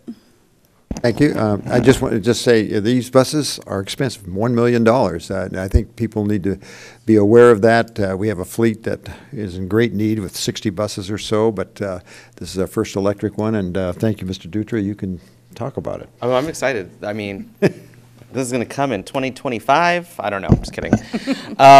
So what have we worked out the kinks or the problems with the electric bus? I know that we were having with, in the past. Is this going to run efficiently, or was that just the over the hill buses? So we're having more performance issues with the over the road coaches. Okay. That's what we've been discussing with. This bus should be able to run the current maximum route, which is almost 300 miles per day without midday charging. We'll charge it at night. It'll come run the circulator route downtown and should make it back to the depot. So this bus is a little bit different than the over-the-road coach. Will there be a charging station here at the Watsonville station for? Don't anticipate needing one here at this point, but we are looking at that while we're planning our infrastructure for electrifying the entire fleet by 2040. Okay. And then I hate asking this question, but I'm going to. What's the timeline? So if we get our order in shortly, the bus is going to take approximately a year to manufacture. We've been in close talks with Proterra. They're ready for our order. They've promised they're going to get us in the production line as quickly as possible. So I would say about 18 months would be the goal. 18 months? Okay. I'm saving this recording. Yeah. Okay, thank you. Director Chase? Yeah, I appreciate that we've actually been sort of joking about the timeline on this a little bit because we keep talking about it. And I actually think it's really helpful for the public to understand both the timeline and the cost for this, because a lot of them have been demanding electric buses, why don't we have more? And the more we talk about the realities of finding the right infrastructure, actually manufacturing the coaches, it's a helpful public education for people. We're working really, really hard to try to get these electric buses every time we can. I appreciate that you're finding matching funds and finding all these grants and opportunities to purchase them. And I think it's good. We should keep joking about how long it takes, because that then lets people know that this is the reality of what we're dealing with, to try to replace an aging fleet, which is clearly a priority of this board. But there's all these other influences well outside our ability to control that are limiting our capacity to do that. So I really appreciate that we've got this happening. 18 months, at least we have we have a goal there. One question related to this, though, is that actually the PTMISEA, which I got right saying, and I almost never get the letters right. So with the portion of that would go to this bus, we're reducing the budget from 1.9 to roughly 1 million, right? Or 1.5 million? So on the previous item, this 357,216 is included in the 1,244,000 that's the other grant matches. Okay. It's already in there. Okay, so the 1.9 stays then? Several years ago. Awesome. Thank you. Okay. Mr. Clifford. Mr. Chair, Directors, just want to double back to remind the public that's no doubt watching on TV, this is our inaugural electric bus. We don't have any, and we've tried to be very careful putting our toe in the water on our first venture here and not make mistakes. We have been for 2 years now spending a lot of time learning from other properties that are ahead of us how this works. The last thing we wanted to do was place an order for a bus, even if we could have earlier, place an order for an electric bus, have this big, beautiful electric bus arrive on property, and have it sit there for months on end while we prepare the electrical infrastructure needed to recharge it. So that's been a struggle. We're analyzing the yard and how to design that infrastructure, and that has challenges too, because we don't want to design the electrical infrastructure for this one bus. As a matter of fact, because of CARB, and I'll talk about that later in my CEO comments, we're going to have to be 100% electric by 2040. So we need to lay out that yard and design the infrastructure and how the power arrives to our facility and the size of transformers and how you distribute that throughout the yard such that it's expandable so that we don't have a bunch of throwaway work. So once we get through that very difficult process, our hope is that the two will be in sync, the bus arrives, we can do a great, exciting ribbon cutting and put it on the street the next day. That's our goal. You? Any other comments from I the have a question for Alex, actually. You just said that I know you're going to talk about this later at 2040, but so should we be investing into CNGs like we are, or should we really now be focusing on, okay, we have 20 years to come into compliance, should we start really focusing on getting electrical instead of maybe, we were like thinking, oh, let's get as many CNGs to, replace the buses that are catching on fire. What's your opinion on that? Yeah, no, it's a great question, and I'll use my phrase that I coined before. We're chasing the money. So if the money is flexible money, we'll tend to buy CNG buses today. If the money is dedicated money like a federal low-no grant that can only be used for zero-emission buses, we'll go wholeheartedly after that money. At the end of the day, the reason why we have to chase the money is we have to maximize the number of buses we can buy given our deficit of 62 buses that we need. So still today, if we can buy two, if the money's flexible and we can buy two CNGs, I would recommend that to you before I would recommend one electric bus, just because of how much we have to catch up. Now, the other point that you're making is this mandate that's coming. And so what will happen, that's still being sorted out, but what will happen is progressively between now and 2028, we'll have to buy more and more electrics with each procurement. So that's how we get there. And then under the current proposal at 2028 and thereafter, we no longer buy anything but a zero-emission bus. And if you match that up over time in a spreadsheet out to 2040, we can get there. If the money's available, we can get there under the plan that you adopted actually last year, which has us phasing out of CNGs by about 2028, 2029, and being 100% electric at 2040. In general, what's the difference in the cost between CNG and electric, a bus? Well, just for the public to know. It can be kind of. It's in the range of about $300,000, $200,000 to $300,000. If we get the HVIP money, and we can't take that to the bank till we place an order, and then we have to hope the state has enough of that left over to give us the $150,000. So if we get that, that offsets that $200,000 to $300,000 by about $150,000. It's still a more expensive bus, and then add in the incremental cost of the infrastructure to recharge it. Any other questions from the board? Mr. Director Rothrock. I'm just wondering if we can somehow, you talked about, communicating to the public, but I see a connection between the effort that's coming up to try to basically get rid of the SB1 money and what that's going to do to our budget. And then the fact that I don't think pretty much anybody in the county knows that an electric bus costs $1 million. I didn't know before I got on this board how much buses cost. And when I heard how much they cost, I just about fell out of my chair. So I'm just wondering if we can somehow communicate that, maybe through the Sentinel, Poweronian, to the public, how much this is costing. And that if we lose that money from SB1, it just means it's going to be that much more difficult for us to meet those goals. And to do what I think most people in this county would prefer, which is that we have low or no carbon emission transportation. And we can't do that if we start taking money away from the budget by repealing SB1. So that's a suggestion. Here. Any other questions from the board? Okay. Well, yeah, one. Oh, yes. Go ahead. On the topic of buses, it's come up in a couple of meetings I've attended, the question of the number of buses for the Highway 17 route. And I've heard conflicting numbers as far as how many buses we have right now operating on Highway 17. Can someone? 19. 19. Thank you. Does that include the? How? 19 is inclusive of the spares. Okay, but how? Okay, and then the other question would be how many trips over 17? How many options on that? Trips per day? Yeah, per day. That's been discussed in a couple. It's over 30 in each direction. The total 65. I can't remember. It's 32, 33, and then on weekends it's In that less. I'll range get you that number. That's good information for me to have. Thank you. Any other comments from the board?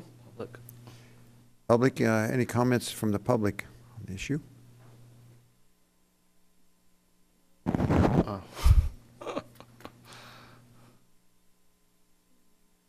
Comments again, say, I wonder if we no can have a morning for 71 bus early riding. Today, 2018, can we have a more buses? My concern, let me finish. My concern is buses for the hospital. We don't have just only one bus to go to the hospital, a few buses, little buses. So thinking when you be older, some people here, like me, 60, 65, we need a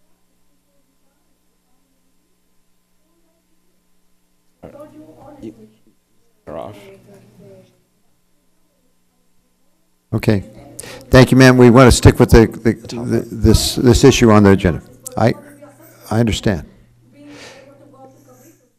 I understand. We want to stick with the item on the agenda. Thank you. Okay. Ma'am, thank you. Thank you for your comments. Bus for the hospital for the Okay, thank you. No, ma'am, please stick with the item on the agenda. asking for Santa Cruz when we have a bus for Santa Cruz. Ma'am, please. Thank you. Let me know. Okay, well, I'd like to make the motion on this. I'm excited that it's, this is coming to Watsonville, the first electric bus. So if you guys don't mind, I'd like to make the motion on this one. I'll second it. Thank you. And Norm, okay. Norm, My second fellow by South Mr. County Hagan. person. Okay. Motion second. All those in favor? Aye. Passes, opposed? Passes unanimously. Can't wait for 18 months to get here. This will be, I can't even. Okay, it's a long haul. Okay, we're going to item number People are lining up right now. Yeah, right. Just one We're going to item number, what's that? Just one slight comment. I have lived in this county since 1966, and for Watsonville to lead in the electric bus program, to me, is a lifelong situation that I want to say thank you all. Thank you, Director Hagan. Where's Lowell when we need him? We'll go to item number 17, approval to add a second customer service coordinator position to accept revisions to the current job description. Jolene Church. Good morning, Board. Our, Jolene Church, Human Resources Manager. Yes, I'm here today to ask for the approval of a second customer service coordinator, and we have revised the job description similar to bringing descriptions in the past to you. We've looked at our description to make sure that we can appropriately attract candidates, and so we actually just made a very small revision and took out the transit-specific supervisory skills. As you know, a customer service assistant manager would basically be what this would be equitable to, would need some sort of customer service experience, not necessarily transit. The history behind this is that when Cruz and the customer service call center split apart a few years ago, there was some thought into the management and supervision, yet with the expansion of customer service call center hours over for fixed route throughout the weekend, we now have a 7-day a week situation where we need management and supervision of those call center staff, and we don't have that. So we currently have one customer service coordinator serving as that management supervision, and so we're asking for a second so that we can adequately cover the management and supervision of our call center staff. Any questions? Very much needed. Comments from the board? Director Dutra? Thank you. I just have a couple questions, maybe concerns as well with this. One is, I think that the direction that, Metro would like to take, or what I kind of feel is that we'd like to hire from within our company. I think adding this, that you have to have a supervisor's, a customer service general, and to have also a supervisor, experience will kind of get a lot of people will not be able to qualify that currently work for Metro for this position because they either don't have the supervisor title or, because they don't have the supervisor title. So, and to me, that's kind of, I like being part of organizations where we, hire within, and this will definitely eliminate a lot of our current employees' opportunity for reaching this position because they don't have that supervisor title. And then my second concern is that, if you hire someone just with customer service experience and not having transit experience, I think that you're going to be doing a lot of training, and sometimes, when people have been in this position for a long time, it just becomes, it's like when I became a realtor, I was like, oh my gosh, am I ever going to get this? There's so much to do. And then it just becomes, you become a professional because of years of actually just practicing it. And so I think that when you bring someone in, who's a customer service for, I don't know, some other organization, they're not going to have the knowledge of how a transit works. So those are my kind of concerns. And maybe you can comment on my, what I just said, or maybe I'm right or wrong. Yeah, actually, I have considerable experience in customer service call center arena, and having worked myself with about 85 call center staff and recruiting for those positions, what I found is people coming from all walks of customer service call center have a basic skill and competency set. To supervise and manage a call center specifically, that actually does have a front end component, which would be our booth. You have cash handling that person who not only is working in the customer service rep position needs to have some sort of competency in, but in the call center arena, there is that skill set and competency. So supervising those staff involves bid schedules. That's not unique to transit. That happens in call centers anywhere. And so bringing in someone with supervisory experience that has had that type of environmental experience where they've worked with both the forward-facing, the customer-facing booth, as well as the call center aspect. That's really the skill set that we're looking for. However, to address your concern about internal equity and promotional opportunities, Metro currently has in place a wonderful structure that in the past has not been exercised, and that is a customer service rep. Up the career ladder would be a senior customer service rep, where you would gain the customer service supervisory skills to then promote into a customer service coordinator. Good news is in next year's budget, we have unfunded the senior customer service rep. Authorized, I'm sorry. So authorized, and it is unfunded. However, that exists in our structure. So that's exciting. It's not like we have to create positions in our career ladder. So currently we have in place in our SEIU contract a method where we can work people out of class. So I can actually offer, when someone is out on vacation who is a supervisor, to be able to cross-train and help build that skill set. So they don't have to have that supervisor title per se to qualify to meet the minimum qualifications. As long as they've can exhibit that they have supervisory experience of 1 year, then they can qualify to meet the minimum qualifications expected for the job of customer service coordinator. So prior, the job description said 3 years of customer service experience or 1 year transit supervisory experience.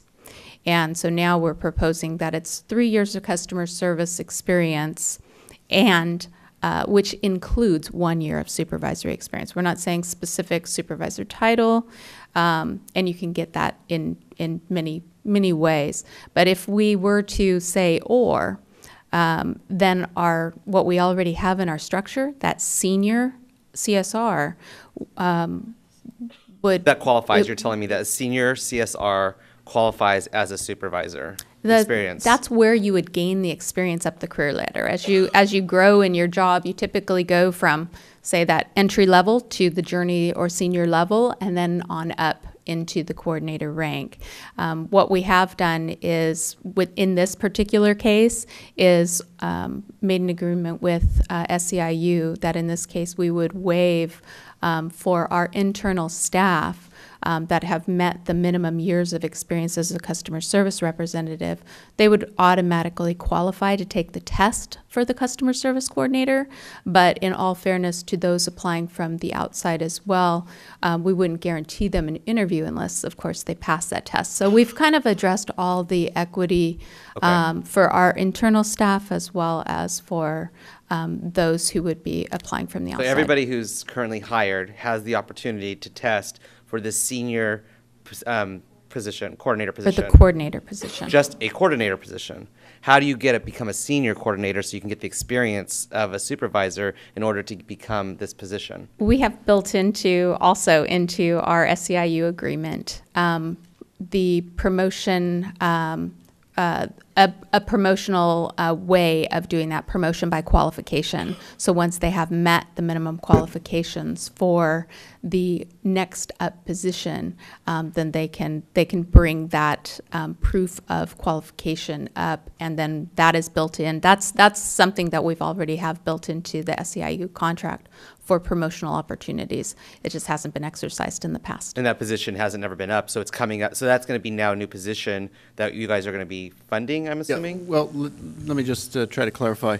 So even though this senior customer service rep position has existed, it hasn't been authorized for some reason. It's just sat out there. It's never been authorized.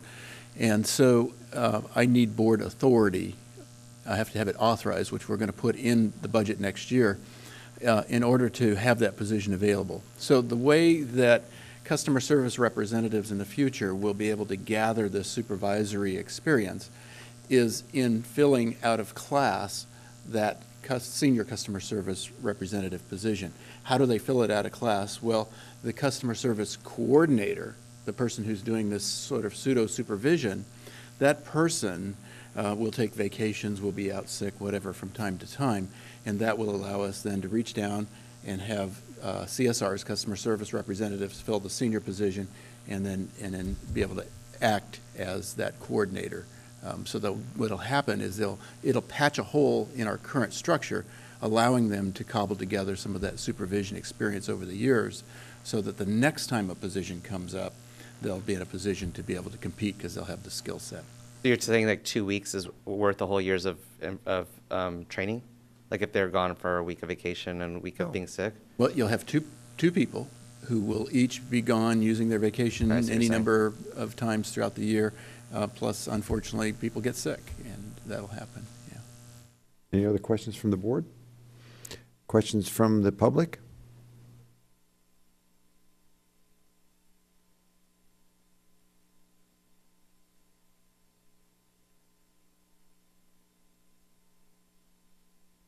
Hi, good afternoon, or good morning, sorry. My name's Olivia Martinez, SEIU staff representative, and you know Joan. We're actually in support of this moving forward because we actually work really closely with Angela and Jolene to make sure that our current members that want to apply for this position can apply. So we worked a lot of details with them and went back and forth. So we're in support of this moving forward. So thank you very much. I second that. I know that there have been concerns with some of our members, And we've spoken to them at length and spoken to management at length, and we hope that we feel that we've come to a good solution at this point. So I am in support of this. Thank you. You identify yourself and you represent? You didn't Represent the SEA chapter. Very good. Thank you. Any other questions, comments from the audience? Okay, bring it back to the board. Director Bottorff. Jolene, that's a great presentation. Thank you, and especially have the corroboration of everybody. So I make a motion, we approve the second customer service coordinator position and accept revisions of the current job description. Second. Second. Moved by Bottorff, seconded by Rodkin. All those in favor? Aye. Opposed? Carries unanimously. Go to, and don't go anywhere, Ms. Church. Item number 18, approval of reclassification of lead custodian to a working title of custodial coordinator. Yes, this is an exciting one for me to be able to bring forward because this started long before I came. Reclassification request for our lead custodian came in well over a year ago, actually in 2016.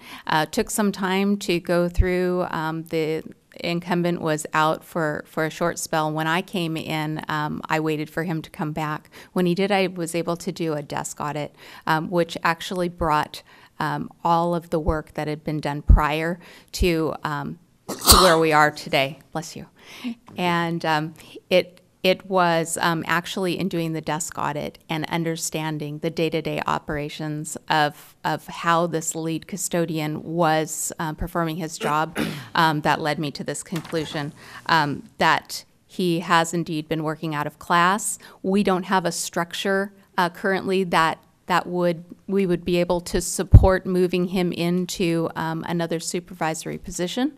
Fortunately, because the fact that we have this customer service coordinator, we have within our own org structure designed this supervision in. And so what we've done is since we're getting ready to do that SEI portion of the class compensation, this is somewhat of a temporary fix to permanently fix this, and that is we've verified the reclassification request that this needs to be done, providing retroactive pay as per the SEIU contract, and then we'll permanently revise the job description for this incumbent to accurately reflect the duties that he's doing and address our structure as a part of the classification compensation coming up. So this recommended action is just to approve the reclassification of this as per our agreement with SEIU and give him a working title of a custodial coordinator, which is the anticipated title that we'll have as a result of the SEIU class comp study. Thank you. Any comments from the board? Comments from the public?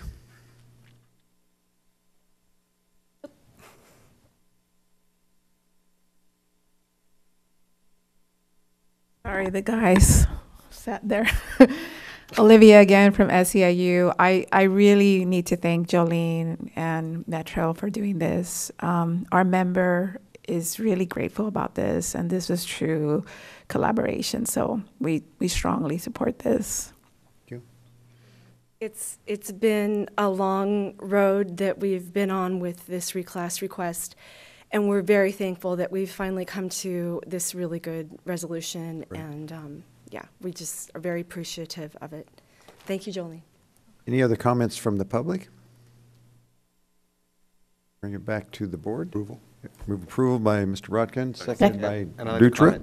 A comment from Mr. Dutra. Quick comment. I just want to say that was when I first heard the story, I was really moved by it, and it just really shows where Metro has their values, and to be able to take care of this gentleman for all of his service. I personally thank you guys and everybody working together to make this happen. Yeah. Motion is second. All those in favor? Aye. Opposed? Carries unanimously. Item number 19, accept and file a Metro System ridership report for the second quarter of fiscal year 18. Mr. Barrow Emerson. Good morning, new chair, board members, staff, and public. And my primary goal for this morning is for it to still be morning when I finish the next 6 items. Sorry. There you go. Second, approved unanimously. We can move on. All right. So very quickly, I'll try to move through them concisely, but they all deserve a little discussion, and that's why they're on your regular agenda, and particularly this item, the ridership report. As you know, this ridership report is traditionally on the consent calendar. I know you all get to read it, but I thought this was an opportune time to bring it out into the regular, and I've been telling you for a few months we would do so for two reasons. First of all, this is the first quarter more than a year following the service reduction. So it's the first time we're able to compare apples and apples. For the last year, I kept telling you, hey, we're down, but it's because of the service. So now we can start to talk about apples and apples. Secondly, it's important to bring to your attention the disturbing trend nationwide of public transit ridership. So I'm going to get to these things here. So first of all, on that topic, nationwide between 2015 and 16, public transit ridership, and that's both bus and rail, is down 2.3%. However, bus ridership in communities of less than 500,000 people is down almost 6%. So that's a real problem, and I'll go on to mention. So trains are doing better than buses. I think there's a general logic in that. Big cities, massive discretionary riders commuting to massed employment. So I won't go too far with that. But there are many factors contributing to the decline. Increased car ownership is on an amazing climb nationwide since the recession, including lower income consumers who are the people most likely to ride buses. More folks on the lower income end have the ability to own cars now. With that background, I want to just provide you a quick profile of Metro's current ridership, the details of which I'll let you look through in attachments A1, A2, and C. All right. Quarter two system ridership increased 7% compared to last year. We should be jumping up and down and going through the roof. We're bunking the trends. But there's some facts behind that that kind of temper that. The fact was UCSC's ridership was up almost 17% over this quarter last year. But they also had 13% more school days. So again, apples and apples are always a little tricky. But UCSC and Cabrillo's ridership is helping us stem the national tide of shrinking ridership. Highway 17 decreased 3.2%, just about the national average for bus ridership loss. Growing congestion on Highway 17, along with a strong economy and relatively low fuel prices. Our inability to meet the demand during the peak hour, full buses, is pushing discretionary riders who do have the option to drive a car back to their car. They don't want to stand over the hill. Now, to start in a very minor way to address this problem, we have reallocated during the day the 30-some one-way trips in each direction, and we've moved additional trips into the peak of the peak. So starting on March 8th, there will be a new service that starts in Scotts Valley. I will forget the exact time, 6-something, going to San Jose. The problem previously, the bus from Santa Cruz arrived at Scotts Valley full, and there were 20 people waiting to get on. So I think we've made a really good move there. In companion with that, there will be a new trip leaving San Jose in the morning with the ability to get people to jobs in Santa Cruz by 9 and get people at UCSC to the 9:20 class start time. The flyer on the back table about that, if people in the audience are interested. Thank you very much. So thanks for that. Now, the rest of our fixed ridership, the non-UCSC, down 2.9%. For all the reasons mentioned earlier. But let me throw out a couple of California and local things that really make this a problem for us. In California, after the passage of AB 60, which allows undocumented residents to acquire driver's licenses, the number of driver's licenses per capita in California increased 4.5% from 2014 to 2016, from right before the passing to a year after the passing. That driver's license per capita had been stable for many years. A whole bunch of people went out and got cars. So, locally, in the past 5 years, and this is a little bit coincidental, both Highway 1 and 17 have seen a 10% increase in average daily traffic levels. That's astounding in 5 years, given the 60 or 70,000 vehicles a day that are on those roads. So it obviously increases congestion. And again, we're caught in that congestion. Everybody knows that. We have no transit priority facilities in this county to beat the traffic. I did want to touch on the question raised earlier by Chair McPherson. As you saw back in the finance report, employment is great. Unemployment is very, very low. Therefore, people have more discretionary income, and relative to all costs in a household income, the cost of an automobile versus the bus is not as huge a step as it would have been in a good economy. Lastly, the gas prices are starting to climb again, but they haven't reached what some of us suggest there are thresholds that are symbolic to the public. I've got to stop buying gas at $4 a gallon. As it creeps up, it's like the frog in the boiling water. You just don't get it. All right. So although FY18 quarter 2 showed a total ridership gain, as I told you, this is primarily due to the strength of UCSC and Cabrillo. UCSC is compensating for that amount. As a matter of fact, over the last 5 years, UCSC ridership is moving at sort of a 2.5% growth every year. Hence the issues Larry and I have in trying to meet the demand from UCSC. And another important thing to remember about the UCSC service, without it, we wouldn't have very much or very good bus service in central and western city of Santa Cruz. That service level is way beyond what would ever be earned by a place of that size. It's lucky coincidence it's right between downtown and a 20,000 person university. So, reinforcing the nationwide trend of declining public ridership, locally attachment C shows you the last 10 years of ridership in this county. And we're down 12% over the last 10 years. Although we did cut the service by 6% during that period of time, but it's still on a downward trajectory. Again, the university mitigating the big impact of that. So, staff hopes that with the introduction of service improvements, including the additional peak hour 17 trips, the growing demand from our college partners, the introduction of the Watsonville Circulator in 2019, and many other initiatives that we're working on. As we told you a couple of months ago what we have at each 3-month horizon going out for the next couple of years. Whatever we can squeeze out, we will hope will address this problem. And maybe this can allow us to sustain and possibly grow our ridership. So that's my presentation on the ridership. I appreciate the opportunity to make it a regular item this month. Can I ask one question, Director Rothwell? What's the ridership with Cabrillo College? Is it up or down? It varies from month to month because they have their days, but it's in the 30,000 range for any month that they have 20 school days. You'll notice in the financial item, there's a bar graph, and you see it drops significantly in the summer when they offer less and shorter classes. But we had 270,000 in the first year, and that was only a 10-month year. And we're looking at over 3 to 305 to 307 this year. So it's over 30 for a regular month. My question was actually related to that. It looks like it was higher more recently than it's been in the past for Cabrillo. Is that just because of the school days? Anecdotal. As you know, we unfortunately had to have a second election in 2 years. And you know it was an overwhelming success, and less to do with our effort than the fact that the students took it on. I've told you before, I went to the clubs at the colleges, and all of a sudden those clubs are out beating the bushes. The turnout was radical, the success. So the students have gone to bat for each other.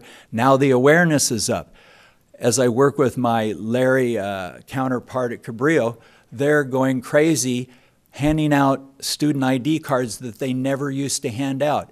Before the bus pass came along, they had less than 35% of students ever bothered to pick it up because you don't need it at a junior college.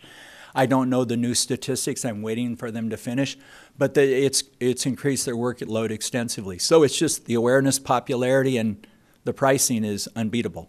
Great, that's encouraging. It's a start. Okay. Any other questions?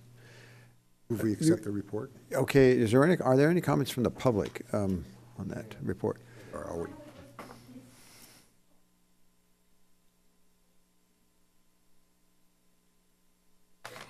Question is we don't have as Ophelia Gomez again, if we have some ridership information besides Cabrillo at the university, because the people use the buses also for the communities. Just know families, etc., workers, people that work.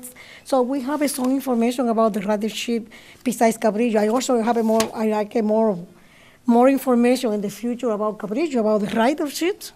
So they have some information, but we want more, I just say, waiting for more reports about how they're using the buses, Cabrillo, but also separate a little bit the people that not from Cabrillo that use the buses. So we have some ridership because this is part the necessity used for the community to be planning and getting more ridership, more buses if we need it. If I can respond to that quickly, we don't have the ability to know where everybody gets on or off the bus. We are hoping to get that in the next year. It's going to cost about $1 million for the system that would allow us to do that. We have accurate numbers for UCSC and Cabrillo because they're paying for each ride, and so we know that information. But for the community riders you're talking about, I agree with you completely. We should know more about that, but we can't get that information until we have a system that allows us to, account where people are getting on and off the bus. All we know now is how many people, rode on the bus somewhere, but we don't necessarily know who got off on this stop and who's the difference between a Cabrillo rider and a community rider. We have no easy way we can tell you how many people are not Cabrillo riders, but where they're going or how they use the bus. The only way we can do that's with a fairly expensive survey where we actually put people out on the bus with clipboards, and we don't do that very often because it's very expensive, and you can only do it it's like you do it for a day and hope that's like other days, but you don't really know that. So getting this new system is going to be very important for us to get the kind of information you're asking for. It's a very reasonable thing to ask for. No, what I mean is we know how much people pay for the ride, $2, $3. So that's what we don't. For the money that they got it from every day, they know how much money you got it for day, maybe approximately how many people they use in the buses. But we don't know. We don't know that.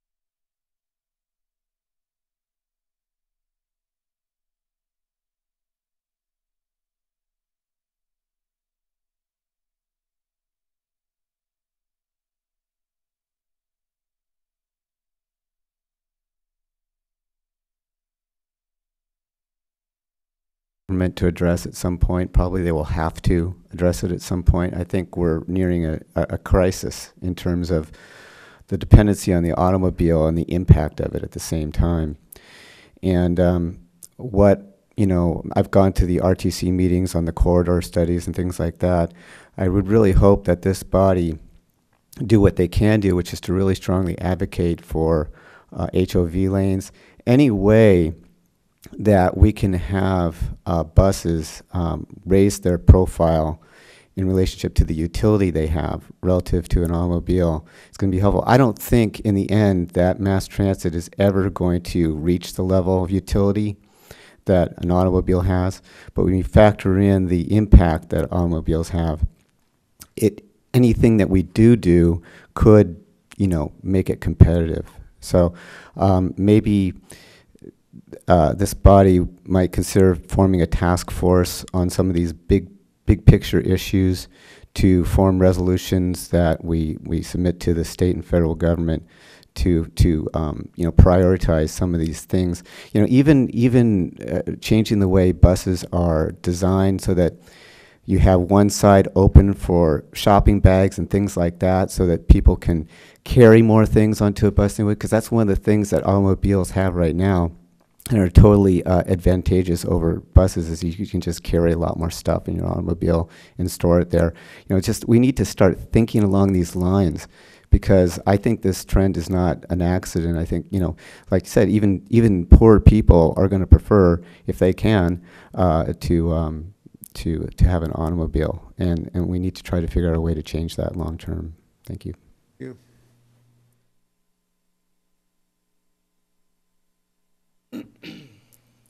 you. You done with your Yeah, report? are you So I will done? move we accept the report. Item number 19, been moved and seconded that we accept the report. All those in favor? Aye. Opposed? Accepted unanimously. We go to item number 20, the consideration of award of contract to Dan Boyle and Associates for a downtown Santa Cruz transit operations analysis not to exceed $49,890. I'm very happy to be standing here today to get this project started. This project has been a long time in coming and is the result of collaboration between Metro and the City of Santa Cruz staff. As the board members are quite aware, this consultant engagement is part of an effort to determine the best long-term plan for Metro operations in downtown Santa Cruz. The goals of this analysis include the following: to confirm the level of Metro service which is needed in downtown Santa Cruz. Number 2, are there other ways to distribute the bus bays in downtown other than in a hub as Pacific Station provides today, and can that be done in a more service-oriented or more cost-effective manner? Number 3, are Metro's current assumptions for today's and future bus requirements relatively accurate? This question includes consideration of whether automatic vehicle locating technology and other features that support it could help reduce bus bay requirements while sustaining and enhancing customer legibility and convenience. I can't emphasize any more customer legibility, particularly with our customer base. But anyway, as a companion piece to this project is a conceptual layout exercise to establish the bus bay and Metro ancillary services capacity on a plot of land that includes the current Pacific Station and the immediately adjacent city-owned properties, which include the Nyack Building and their small parking lot, which faces Pacific Avenue.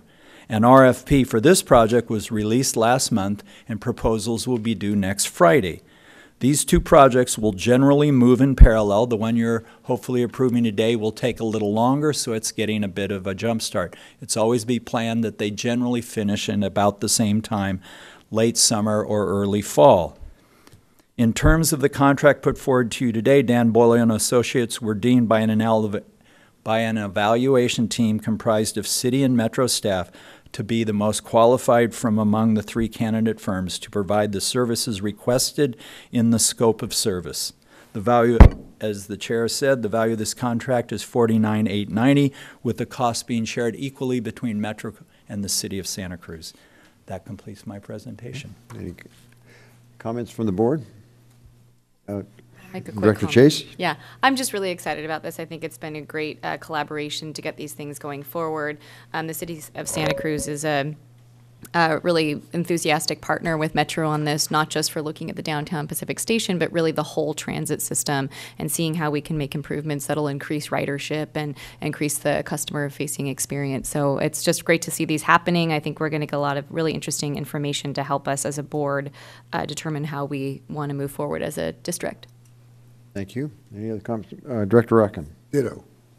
Got it. When does that happen? But we like it. Director Rothwell. This is a totally curiosity question, but how did they come up with such a specific number? It says $49,890.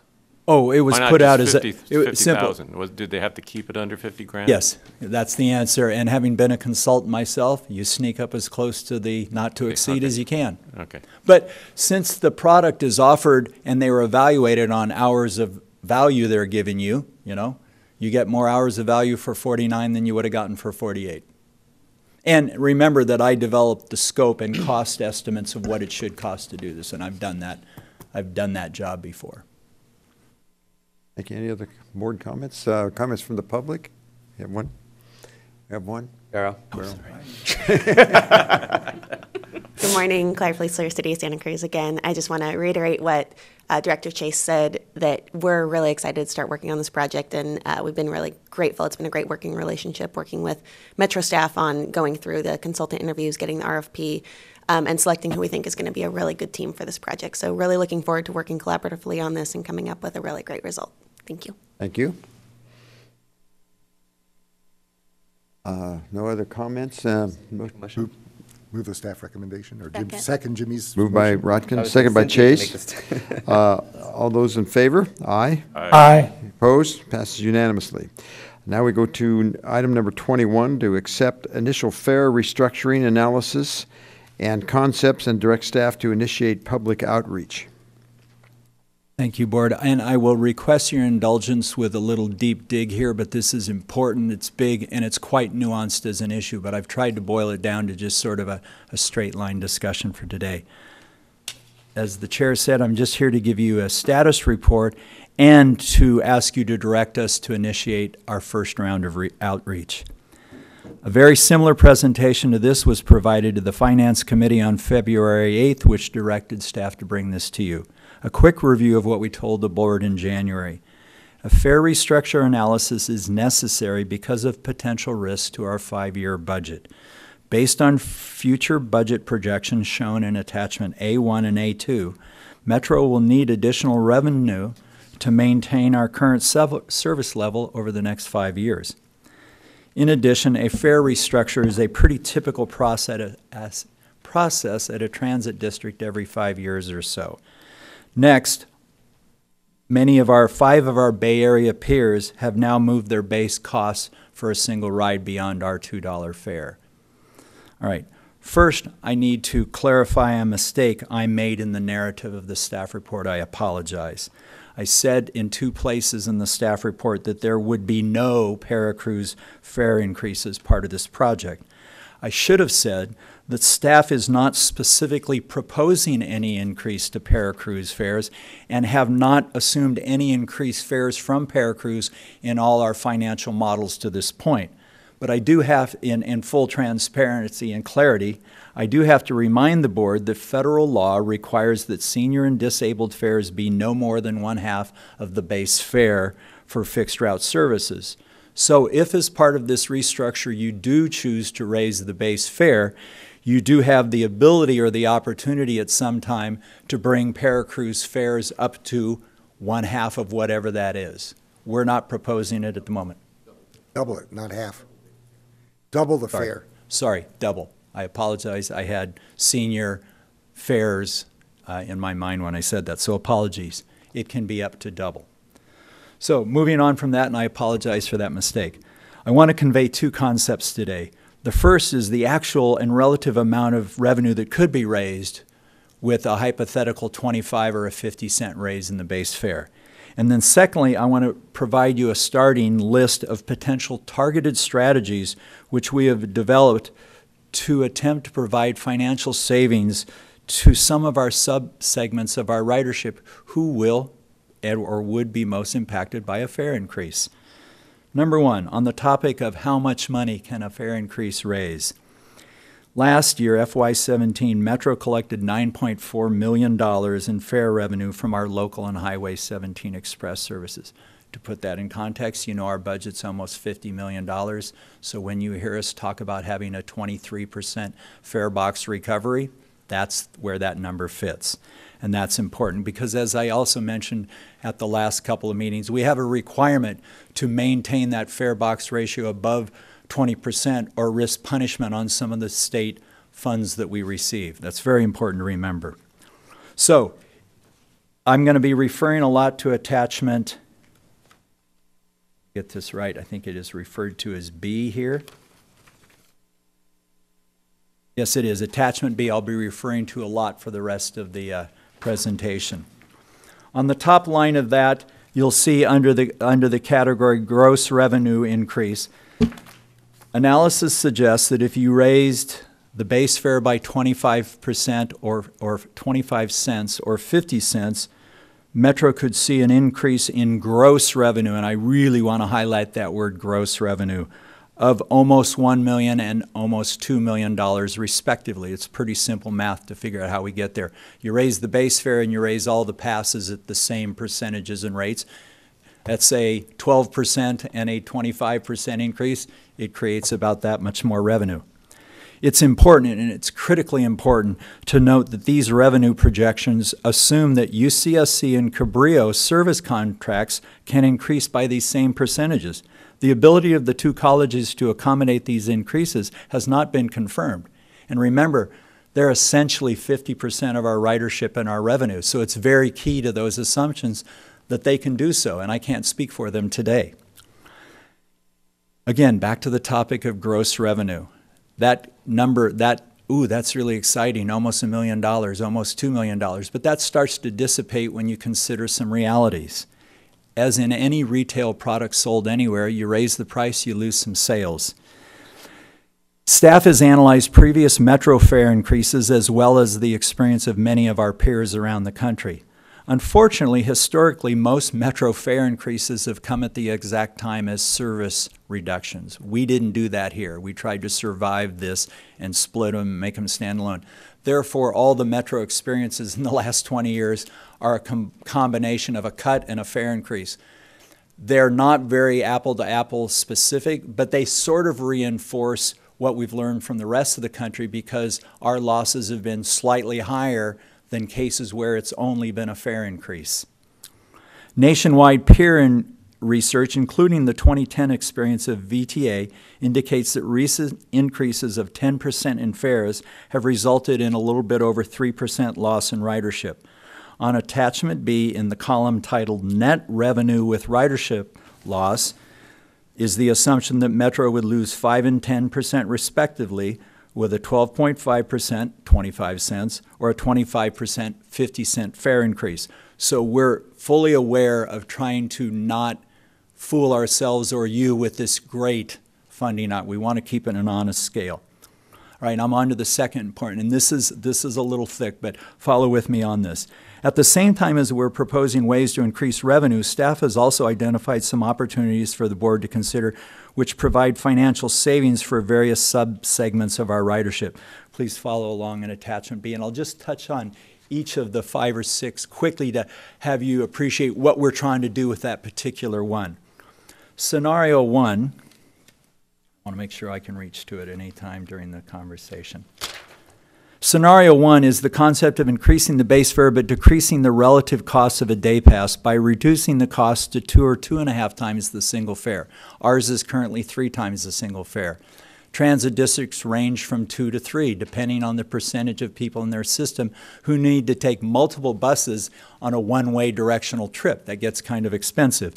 Now, of course, if you drop the relatively price, you're going to lose a little bit of money. So, for example, for the rest of the document, if you see the 4 lines in the rows associated with scenario 1, depending on which proposed fare increase and which proposed reduction in the multiplier, you lose somewhere between $60,000 and $135,000 against that $885 and $1.7 million. Is that concept? Because that's really the whole concept, everything down the rest of the page. All right, thank you very much. The next 3 proposals, 2, 3, and 4, are intended to reduce the number of patrons paying with cash through discounts for using passes or smart cards. Reduction in cash payments have the opportunity to help reduce Metro operating costs as well. Dwell time, maintenance, delays in dwell times lead to the bus being late, it leads to overtime, it leads to unhappy customers, but internally it's got a significant financial impact.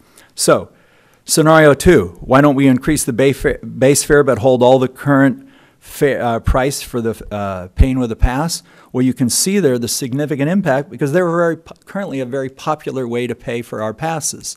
So that would be a fairly risky venture to give up $500,000 and $1 million of this supposed effort to go out and gain money we need to deal with rising costs. But we wanted to lay it out there. It's kind of an example of the high end. And again, in those cases, we'd only be moving people to paper passes, which is only halfway where we want to go in the long term. And would there be additional costs for having to provide people with places to go buy more alternative things than they bringing $1 with them in their wallet, or $5 in their wallet? Yes, there would. We realize, and I was going to actually get to that with you. Must have my notes here.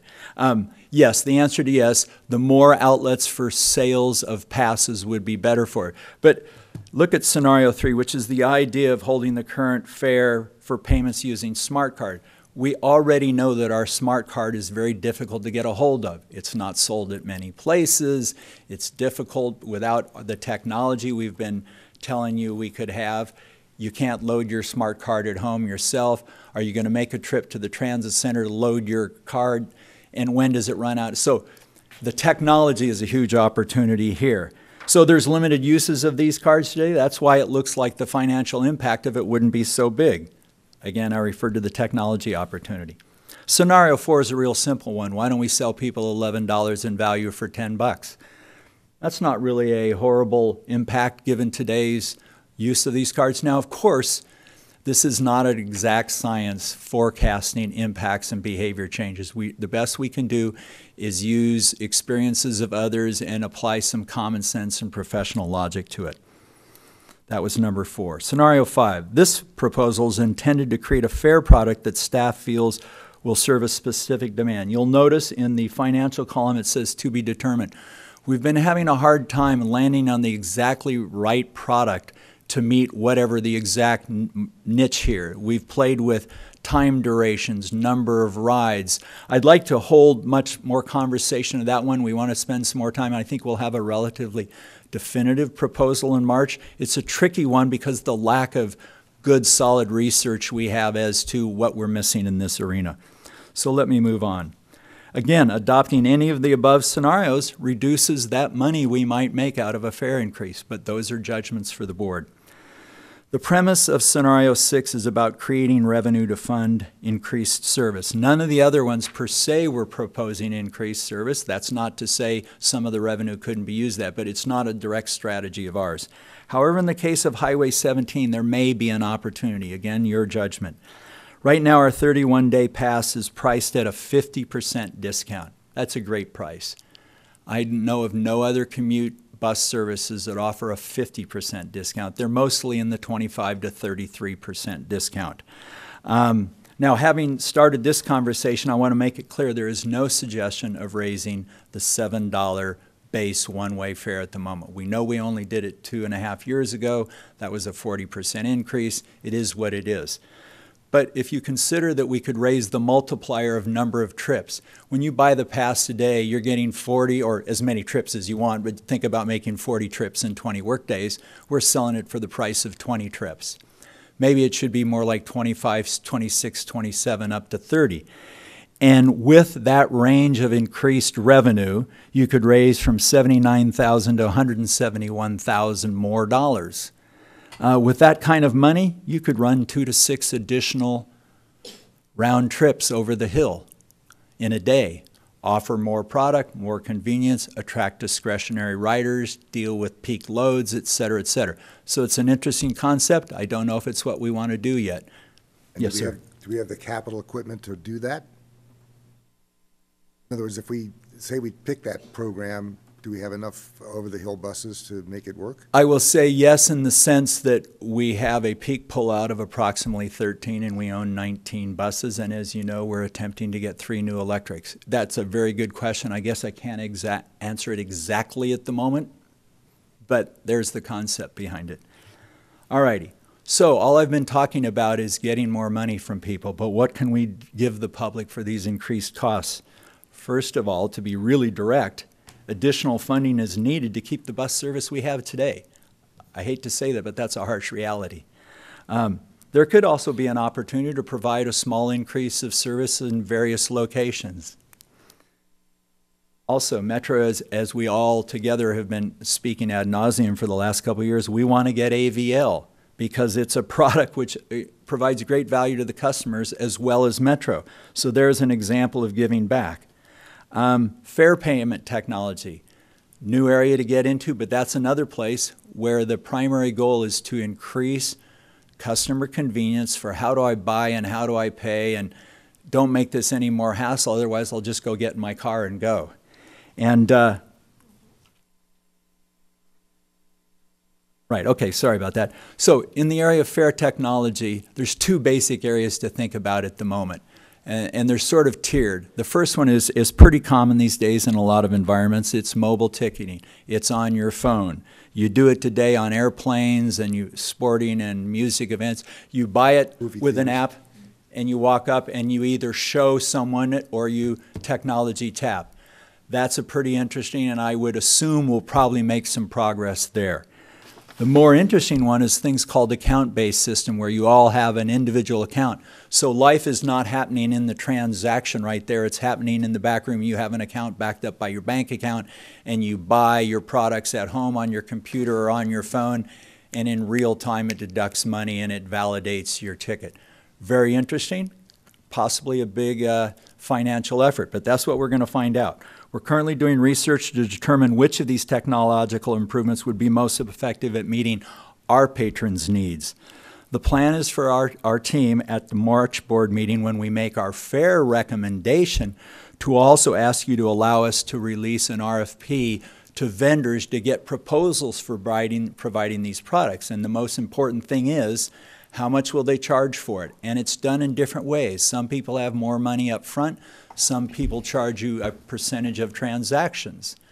And again, and the other key thing is they take differing times to implement. Some can be implemented in months, some might take 8 or 10 months because you have to do hardware on the vehicles. So we plan on coming back to you in August and saying, okay, here's what the vendor world is telling us.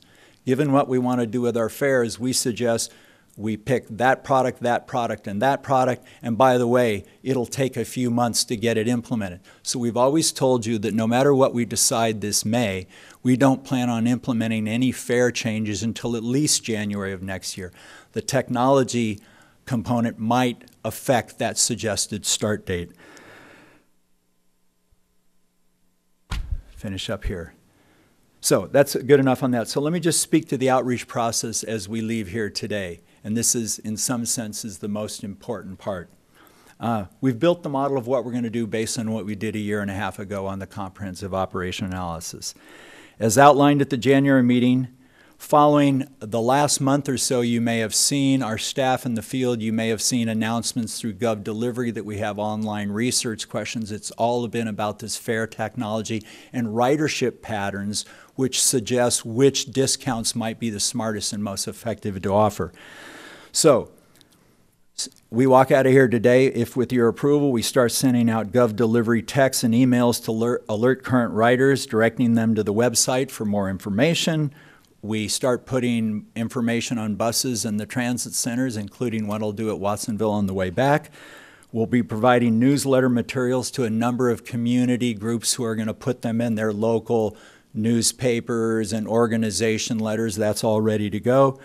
I will be making a long series of presentations to various stakeholder groups, including those representing the senior and disabled communities. I spoke to the E&D TAC last week, and we'll be back to them in another month. And we will have 4 geographically oriented public open houses during the next month or so, spread around the county. Once a formal recommendation is presented by staff to the board on March 23rd, we will start a formal public comment process as we did last time, an informal first cycle and then a formal cycle. And as you'll remember, because of the oddity of our dates with our board meetings in 30 days, we will actually have close to a 2-month formal public comment period between March 23rd and May 18th, when we will ask you to make a final decision here. This 2-cycle process served us well during the COA, and we hope that it will be equally successful at getting the word out, which is one of our primary responsibilities. Regardless of what we do, it's most important that we let everybody know what we're up to. Thank you. That completes my presentation on this topic. I have a question. Yes, Director Rotkin. Is this going to go before the Finance Committee, and if so, when? This has been going to the Finance Committee each month in lead of you, so we were there on February 8th, and we'll be back to them on a date as yet undetermined, early March and April. March meeting, though. Yes, we'll do it before each of the next 3 meetings. Thank you. Any other comments from board members? Comments from the public?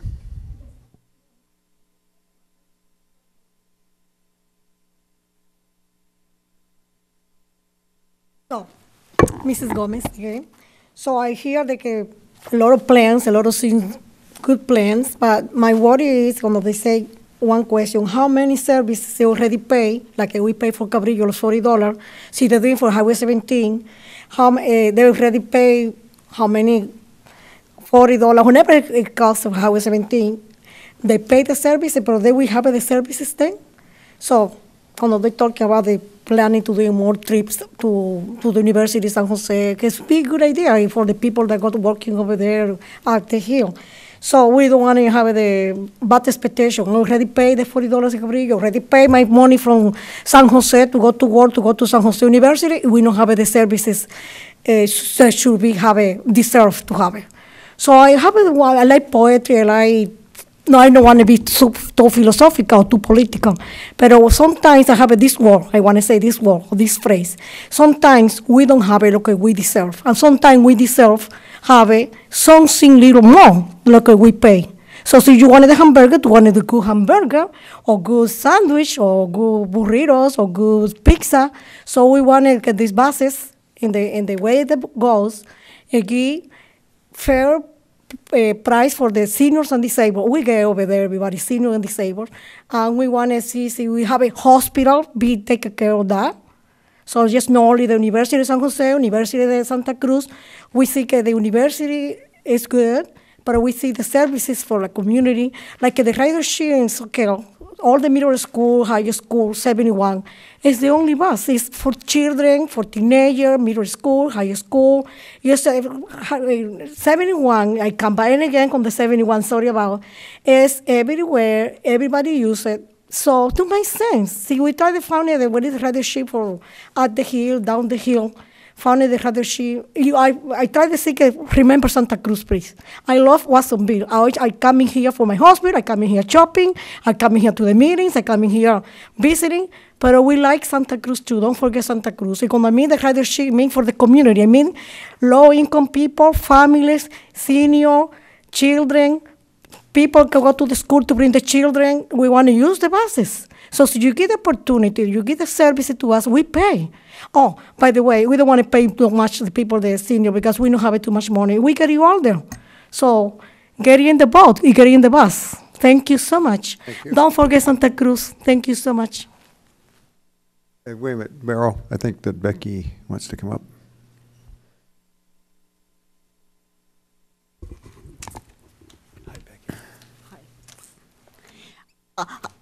I just want to point out the irony of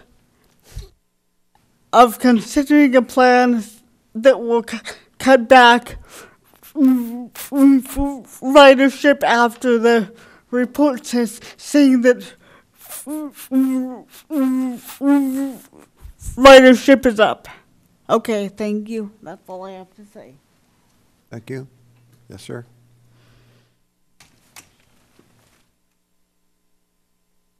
Mario Torres, Vice Chair of UTU. I want to know where the money's going to go to for the revenue if you guys were to increase the fares. Also, I don't see the point of having great technology if we don't have the bus service to go with it. People can know that they're going to run late without a cell phone. Thank you. Thank you. Any other comments from the public? Any other comments from the board? Yes, Mr. Clifford. Yes, thank you, Mr. Chair. Just to clarify, so if this recommendation is adopted, we will begin, as we leave today, the process of public outreach, including press releases, and try everything we can do. As Barrow mentioned, we'll replicate what we thought was a successful process through the COA in order to get as much public interested as we can. We're not scared of having large numbers of people come to a meeting. That's a success. If you have large numbers of people come to a meeting, that's what we want.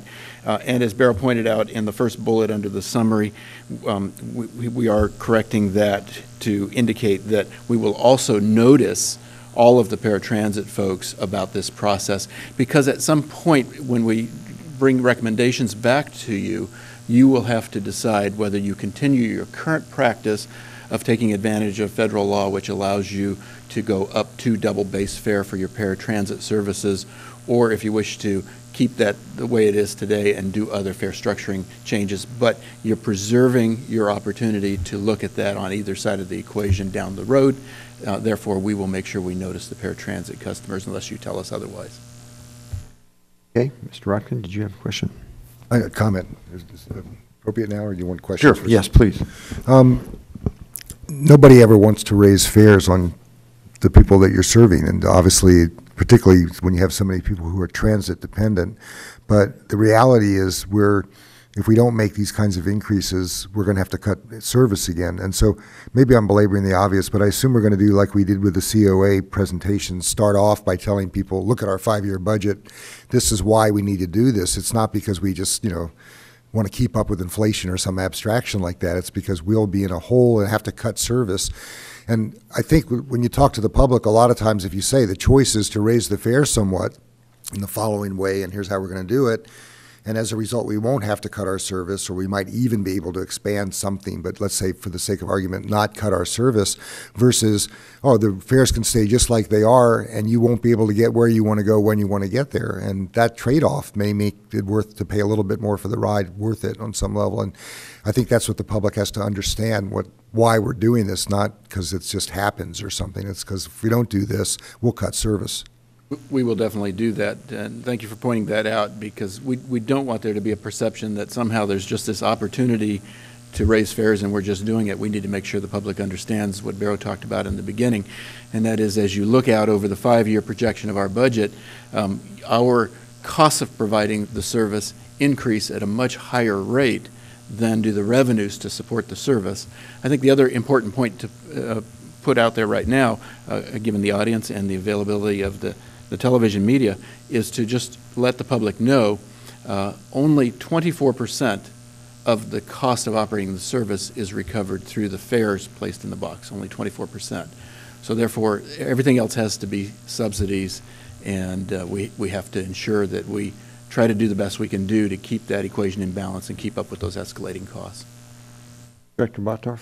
I just had a quick question, Barrow. You referenced a number about our level of service. Somewhere over 50% of how much. I wonder if you had a cumulative number for me of how much of our ridership is UCSC. And Cabrillo, I see. And Cabrillo, you can include Cabrillo. Okay, I would say Cabrillo, I don't want to get in and be wrong by 5%, but let's say that UCSC is in the 55%, because it's been growing as a percentage, obviously. Cabrillo, we talked last year about it being 6 to 8%. Highway 17, I'd have to do quick math in my head that it's 350,000 boardings a year over 5 million. 1/15th. Number. It's less than 10%. It's probably 6 or 7. Well, I'll tell you what, it's in the same ballpark as Cabrillo. Yeah. Cabrillo's looking like it'll end slightly. So it's more than Cabrillo by maybe 50,000 a year. You can almost assume that 70% of our ridership could be combined between CSC over the hill as a ballpark. Getting close. I love that you're nodding, because I'm just looking for a ballpark. Yeah. Maybe 65. I just wanted to follow up on Director Rotkin's comment. Attachments A1 and A2, although they're quite convoluted, were our effort to show the picture of the reality of the cost versus the revenue. Thanks for that. Okay, any other comments? See, we already had from the public? Or did you have a comment, Becky? Okay, please come on up.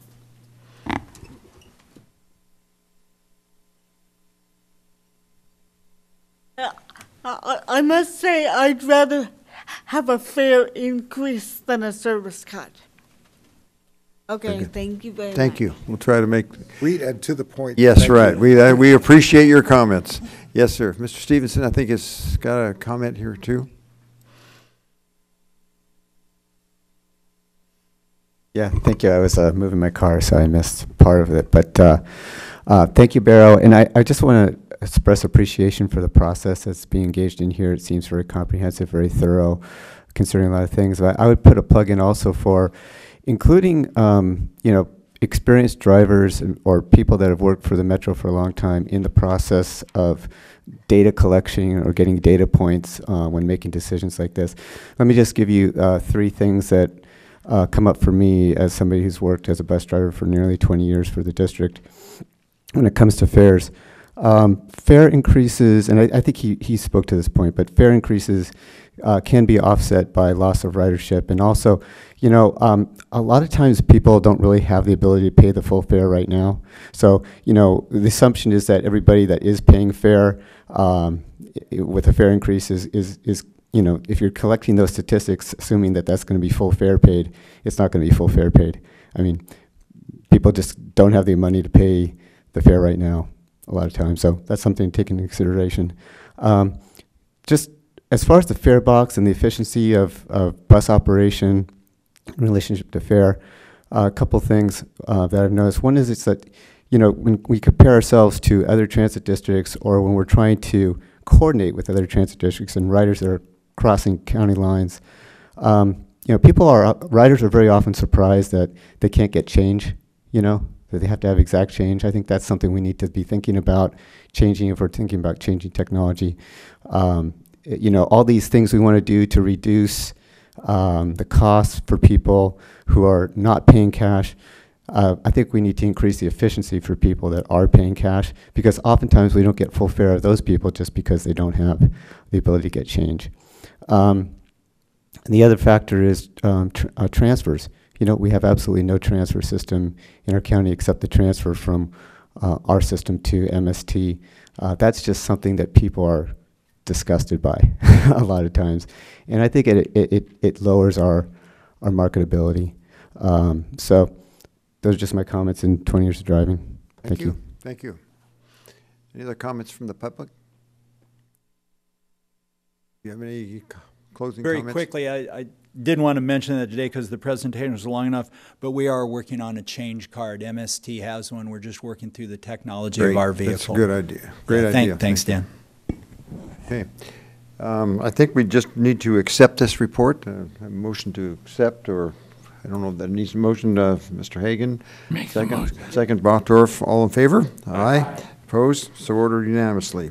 We'll go to item number 22. And I want to say how much I appreciate being elected chair with the prospect of a fare increase the same year. Thank you very much. Thank you for your service already. We won't be naming any bus after you.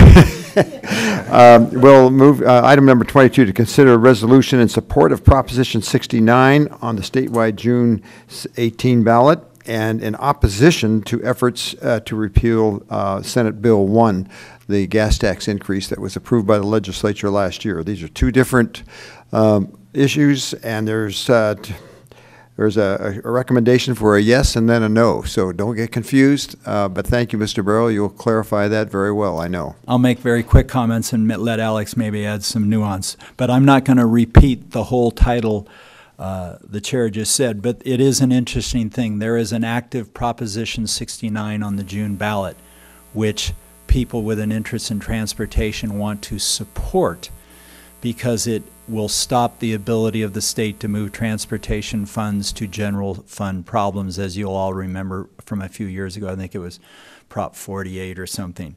At the same time, this is a resolution sharing our stance and our opinion. At the same time we're expressing our support for 69, we're expressing our opposition to the repeal of SB 1.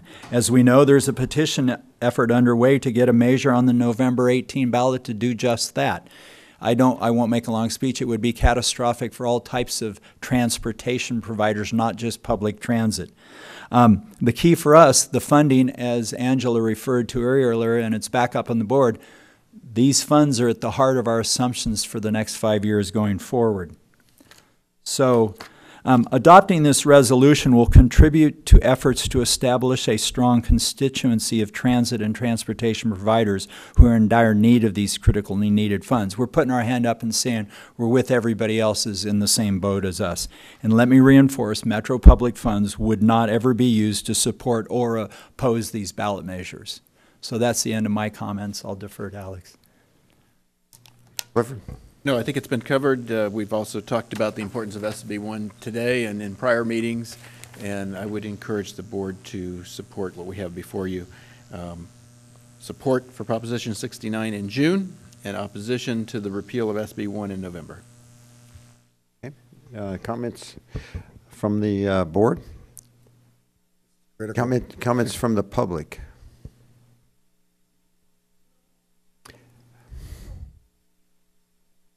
As a part of the committee for disabled, I feel worried that the only people disabled can come in and say, I agree to get paid more if they give me more service. I'm really concerned because sometimes we pay, for example, the $40 each one people coverage, we don't have the whole service. So, and also so they could raise the price. We're thinking a lot of people that go in the bus go to work, come babysitter, go to the garden things. They don't have too much money. So we raise more the price, I don't know about the ridership things. About the discounts, also, I hear about some discounts. So you get either the card from discounts. So probably the card on discount will be working for the people. Not have the $5, the $6. We have the card discount. But I really concerned about the rise the price so much that people can afford to pay. Right. So anyways, no, it's a comment. It's just in generic. So the last one. So she raise more the price, like somebody say, as disabled, as a senior, I don't think so because we pay more than $3 or whenever it's the fare for the disabled person or disabled or senior ridership. So if they raise the price, I don't know if we want for everybody, for the senior also, because I'm representing the committee for the senior and disabled. This is my little paper right now, my little pocket, not working yet. This is not about the fares now, if I'm... In general, cuando sé que I hear all the comments. My concern that right was now... the last item, I think. Yeah, my last comment is I really worry that the people get really lower income or the people get senior can pay more than $3, ridership or the $32 the bus. That was the item previous, but thank you for your comment. I thought the comment in general. All right, thank you very much. Okay, thank you. Any comments from, or a motion by the board?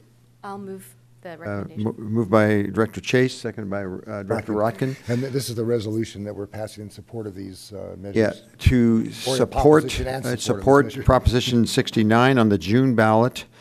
And, well, assuming that the repeal of SB 1 gets on the November ballot, to be in opposition to that. And we can do that in one motion. Is that correct? Okay. Everybody understand that clearly? Okay, all those in favor? Aye. Opposed? So ordered, unanimously. Okay, we will now move to the item number 23, the articulated bus update, and those are those new buses going to and from UCSC, and I don't know how it's articulated buses, but the accordion buses going to. I'm racing the morning. First of all, quick reminder, 3 buses leased from January through the end of spring quarter. They're out there operating 7 days a week. All of 150 some operators have been trained to drive them, and the kudos and the thank you for UCSC, who is paying the full boat for this. So some anecdotal comments on how it's going. It's all going good. The articulated buses are quite popular with students and are the subject of much social media discussion. As a result of the introduction of these artics, Metro has not had to send extra morning trippers to campus to deal with pass-bys, as it is a historical problem of ours, fairly common prior to their arrivals. Student ballot measure, we've been telling you from the start, that's why we're doing this. The students have a huge decision to make, I think it's in early May, to whether to increase their fee. If they don't, Larry's ability to buy services from Metro as well as fund services that he provides through his TAPS program will be threatened. So this is all part of, in a way, a promotion of this is what you could get and expect to have in the future. And we are still working about getting the cartoon slugs in the windows. So, Larry, did you have anything else you wanted to add today? I'll just briefly note that we've been working with the Student Fee Advisory Committee, the Student Union Assembly, Devon and Alice Malmberg, who you've seen here before, to craft a fee measure that we hope will both fund and sustain the program and be accepted by the students. Our current proposal looks to be a 5-year fee increase that totals about $82 spread over 5 years. We believe that will be enough to sustain our program, including the extension or continuation of the articulated bus service and the services we're providing on campus. So I'm going to be working in the next 2 weeks to take that to all of the student senates for each of the colleges, working with a variety of student groups to help promote this. We'll begin campaigning, I believe, in April. I'm looking at Devon if he knows the schedule. Primarily in April for May and the May election. We hope to know by early June or late May what the outcome will be. Thank you. And Director Chase. Yep. So I'm sorry, Larry, I think I missed it. I'm taking notes because I get a ton of questions about this too. So if the fee is passed by students, this would be able to maintain the 3 articulated buses we have now? I've built that cost in, assuming rather than just 2 quarters, the 3-quarter academic year, yes. But not expand it beyond that at this point, as far as we can tell? We will see. Okay, great. Right? I mean, Thank you. we may find that it's a more efficient way to provide certain bus services than the solutions that have been used to date. Okay, thank you. Yeah. Thomas? You know, just like being involved within student government and the students on our campus, they're not exactly big fans of paying more fees because we already pay a lot of money. $36,000 is a lot of money for students to be paying per year. They're not exactly the biggest fans of raising fees. I've talked to Larry and many students on our campus. However, the articulated buses have been not surprisingly popular. Oh, no. It is popular. I'm not surprised by that. Like, they're actually very helpful. There's less students waiting at the buses, less students being late to their classes. Articulated buses have been very popular on our campus. And so the timing is great since the measure comes in next to 2.5 months to vote on. So I'm hopeful for it to pass. I want it to. The students, I think, would be very fond that we're able to keep the articulated buses on our campuses because they've been such a big and tremendous help. So I'm really excited about this process to go on for the next 3 months. And you said the buses are leased until when? Well, the ones we have now will go away in June at the end of spring quarter. Okay. They will not be here for the summer. Okay, I was curious about that. Okay. They might be back in the fall. I hope they'll be back in the fall. We all do. And we continue to look at what our summer demand is. As summer school becomes a more important part of our entire year-round program, we have more people who come to campus, many of whom are continuing students who already expect the style and level of services they have during fall, winter, and spring, and want to be able to get around without a car during their summer session programs as well. The last thing I'll note is, yes, this is a fee referendum, a fee measure. Devon reminded me that this is the first increase to the fee since 2008. And so we've managed to go 10 years. We've managed to go into debt over 10 years by continuing to provide the services without any addition to revenues but for enrollment. Additional students who are paying those fees. But of course, the costs are rising faster than that. So the scale of the increase we're looking at now, in effect, makes up for a decade of no increases, plus what we try to do to the future. Thank you.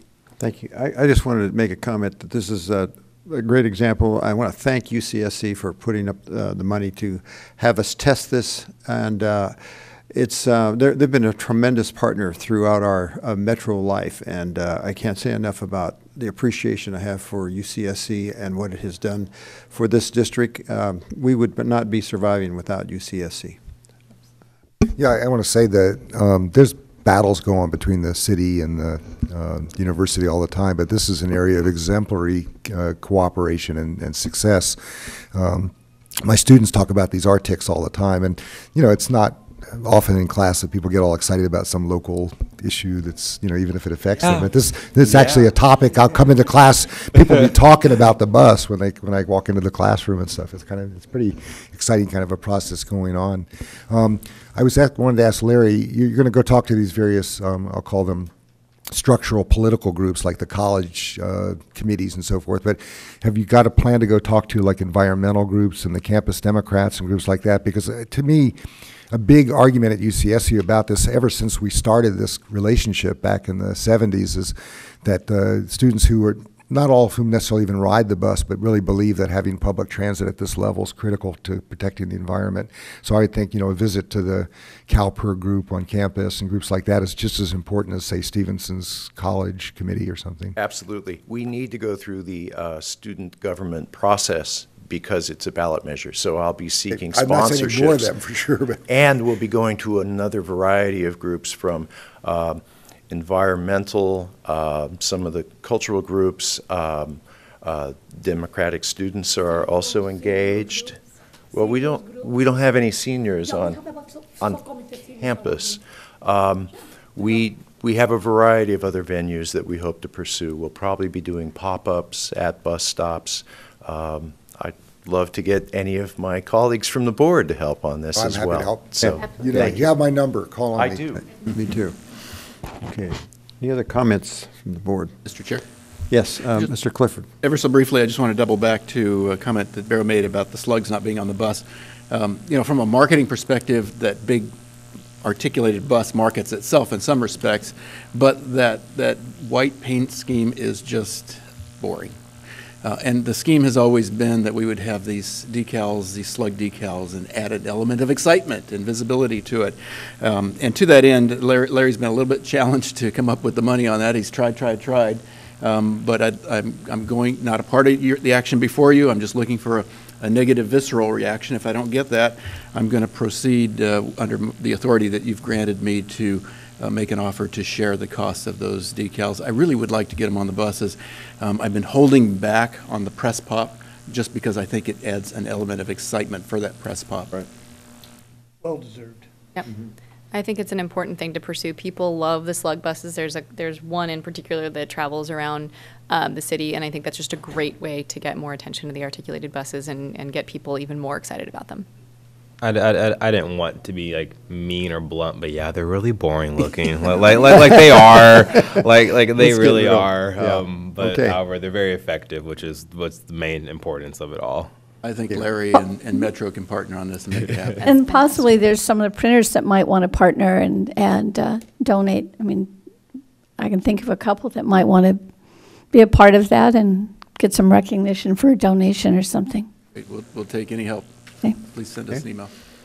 Okay, any other comments? I guess we will, I don't know if this, well, we'll ask for a motion to accept the updated report.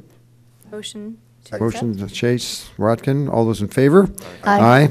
Opposed? It carries unanimously. Now to accept, Mr. Emerson, this is your last report. This is the last we're going to Got see of you, 9 right? minutes. All righty, real quickly, the American Public Transit Association's Public Transportation and Universities Biennial Conference. We are the host, and it's becoming real now. The schedule, and I would like you to all take note of this, although we will be mailing you. And I think there's a little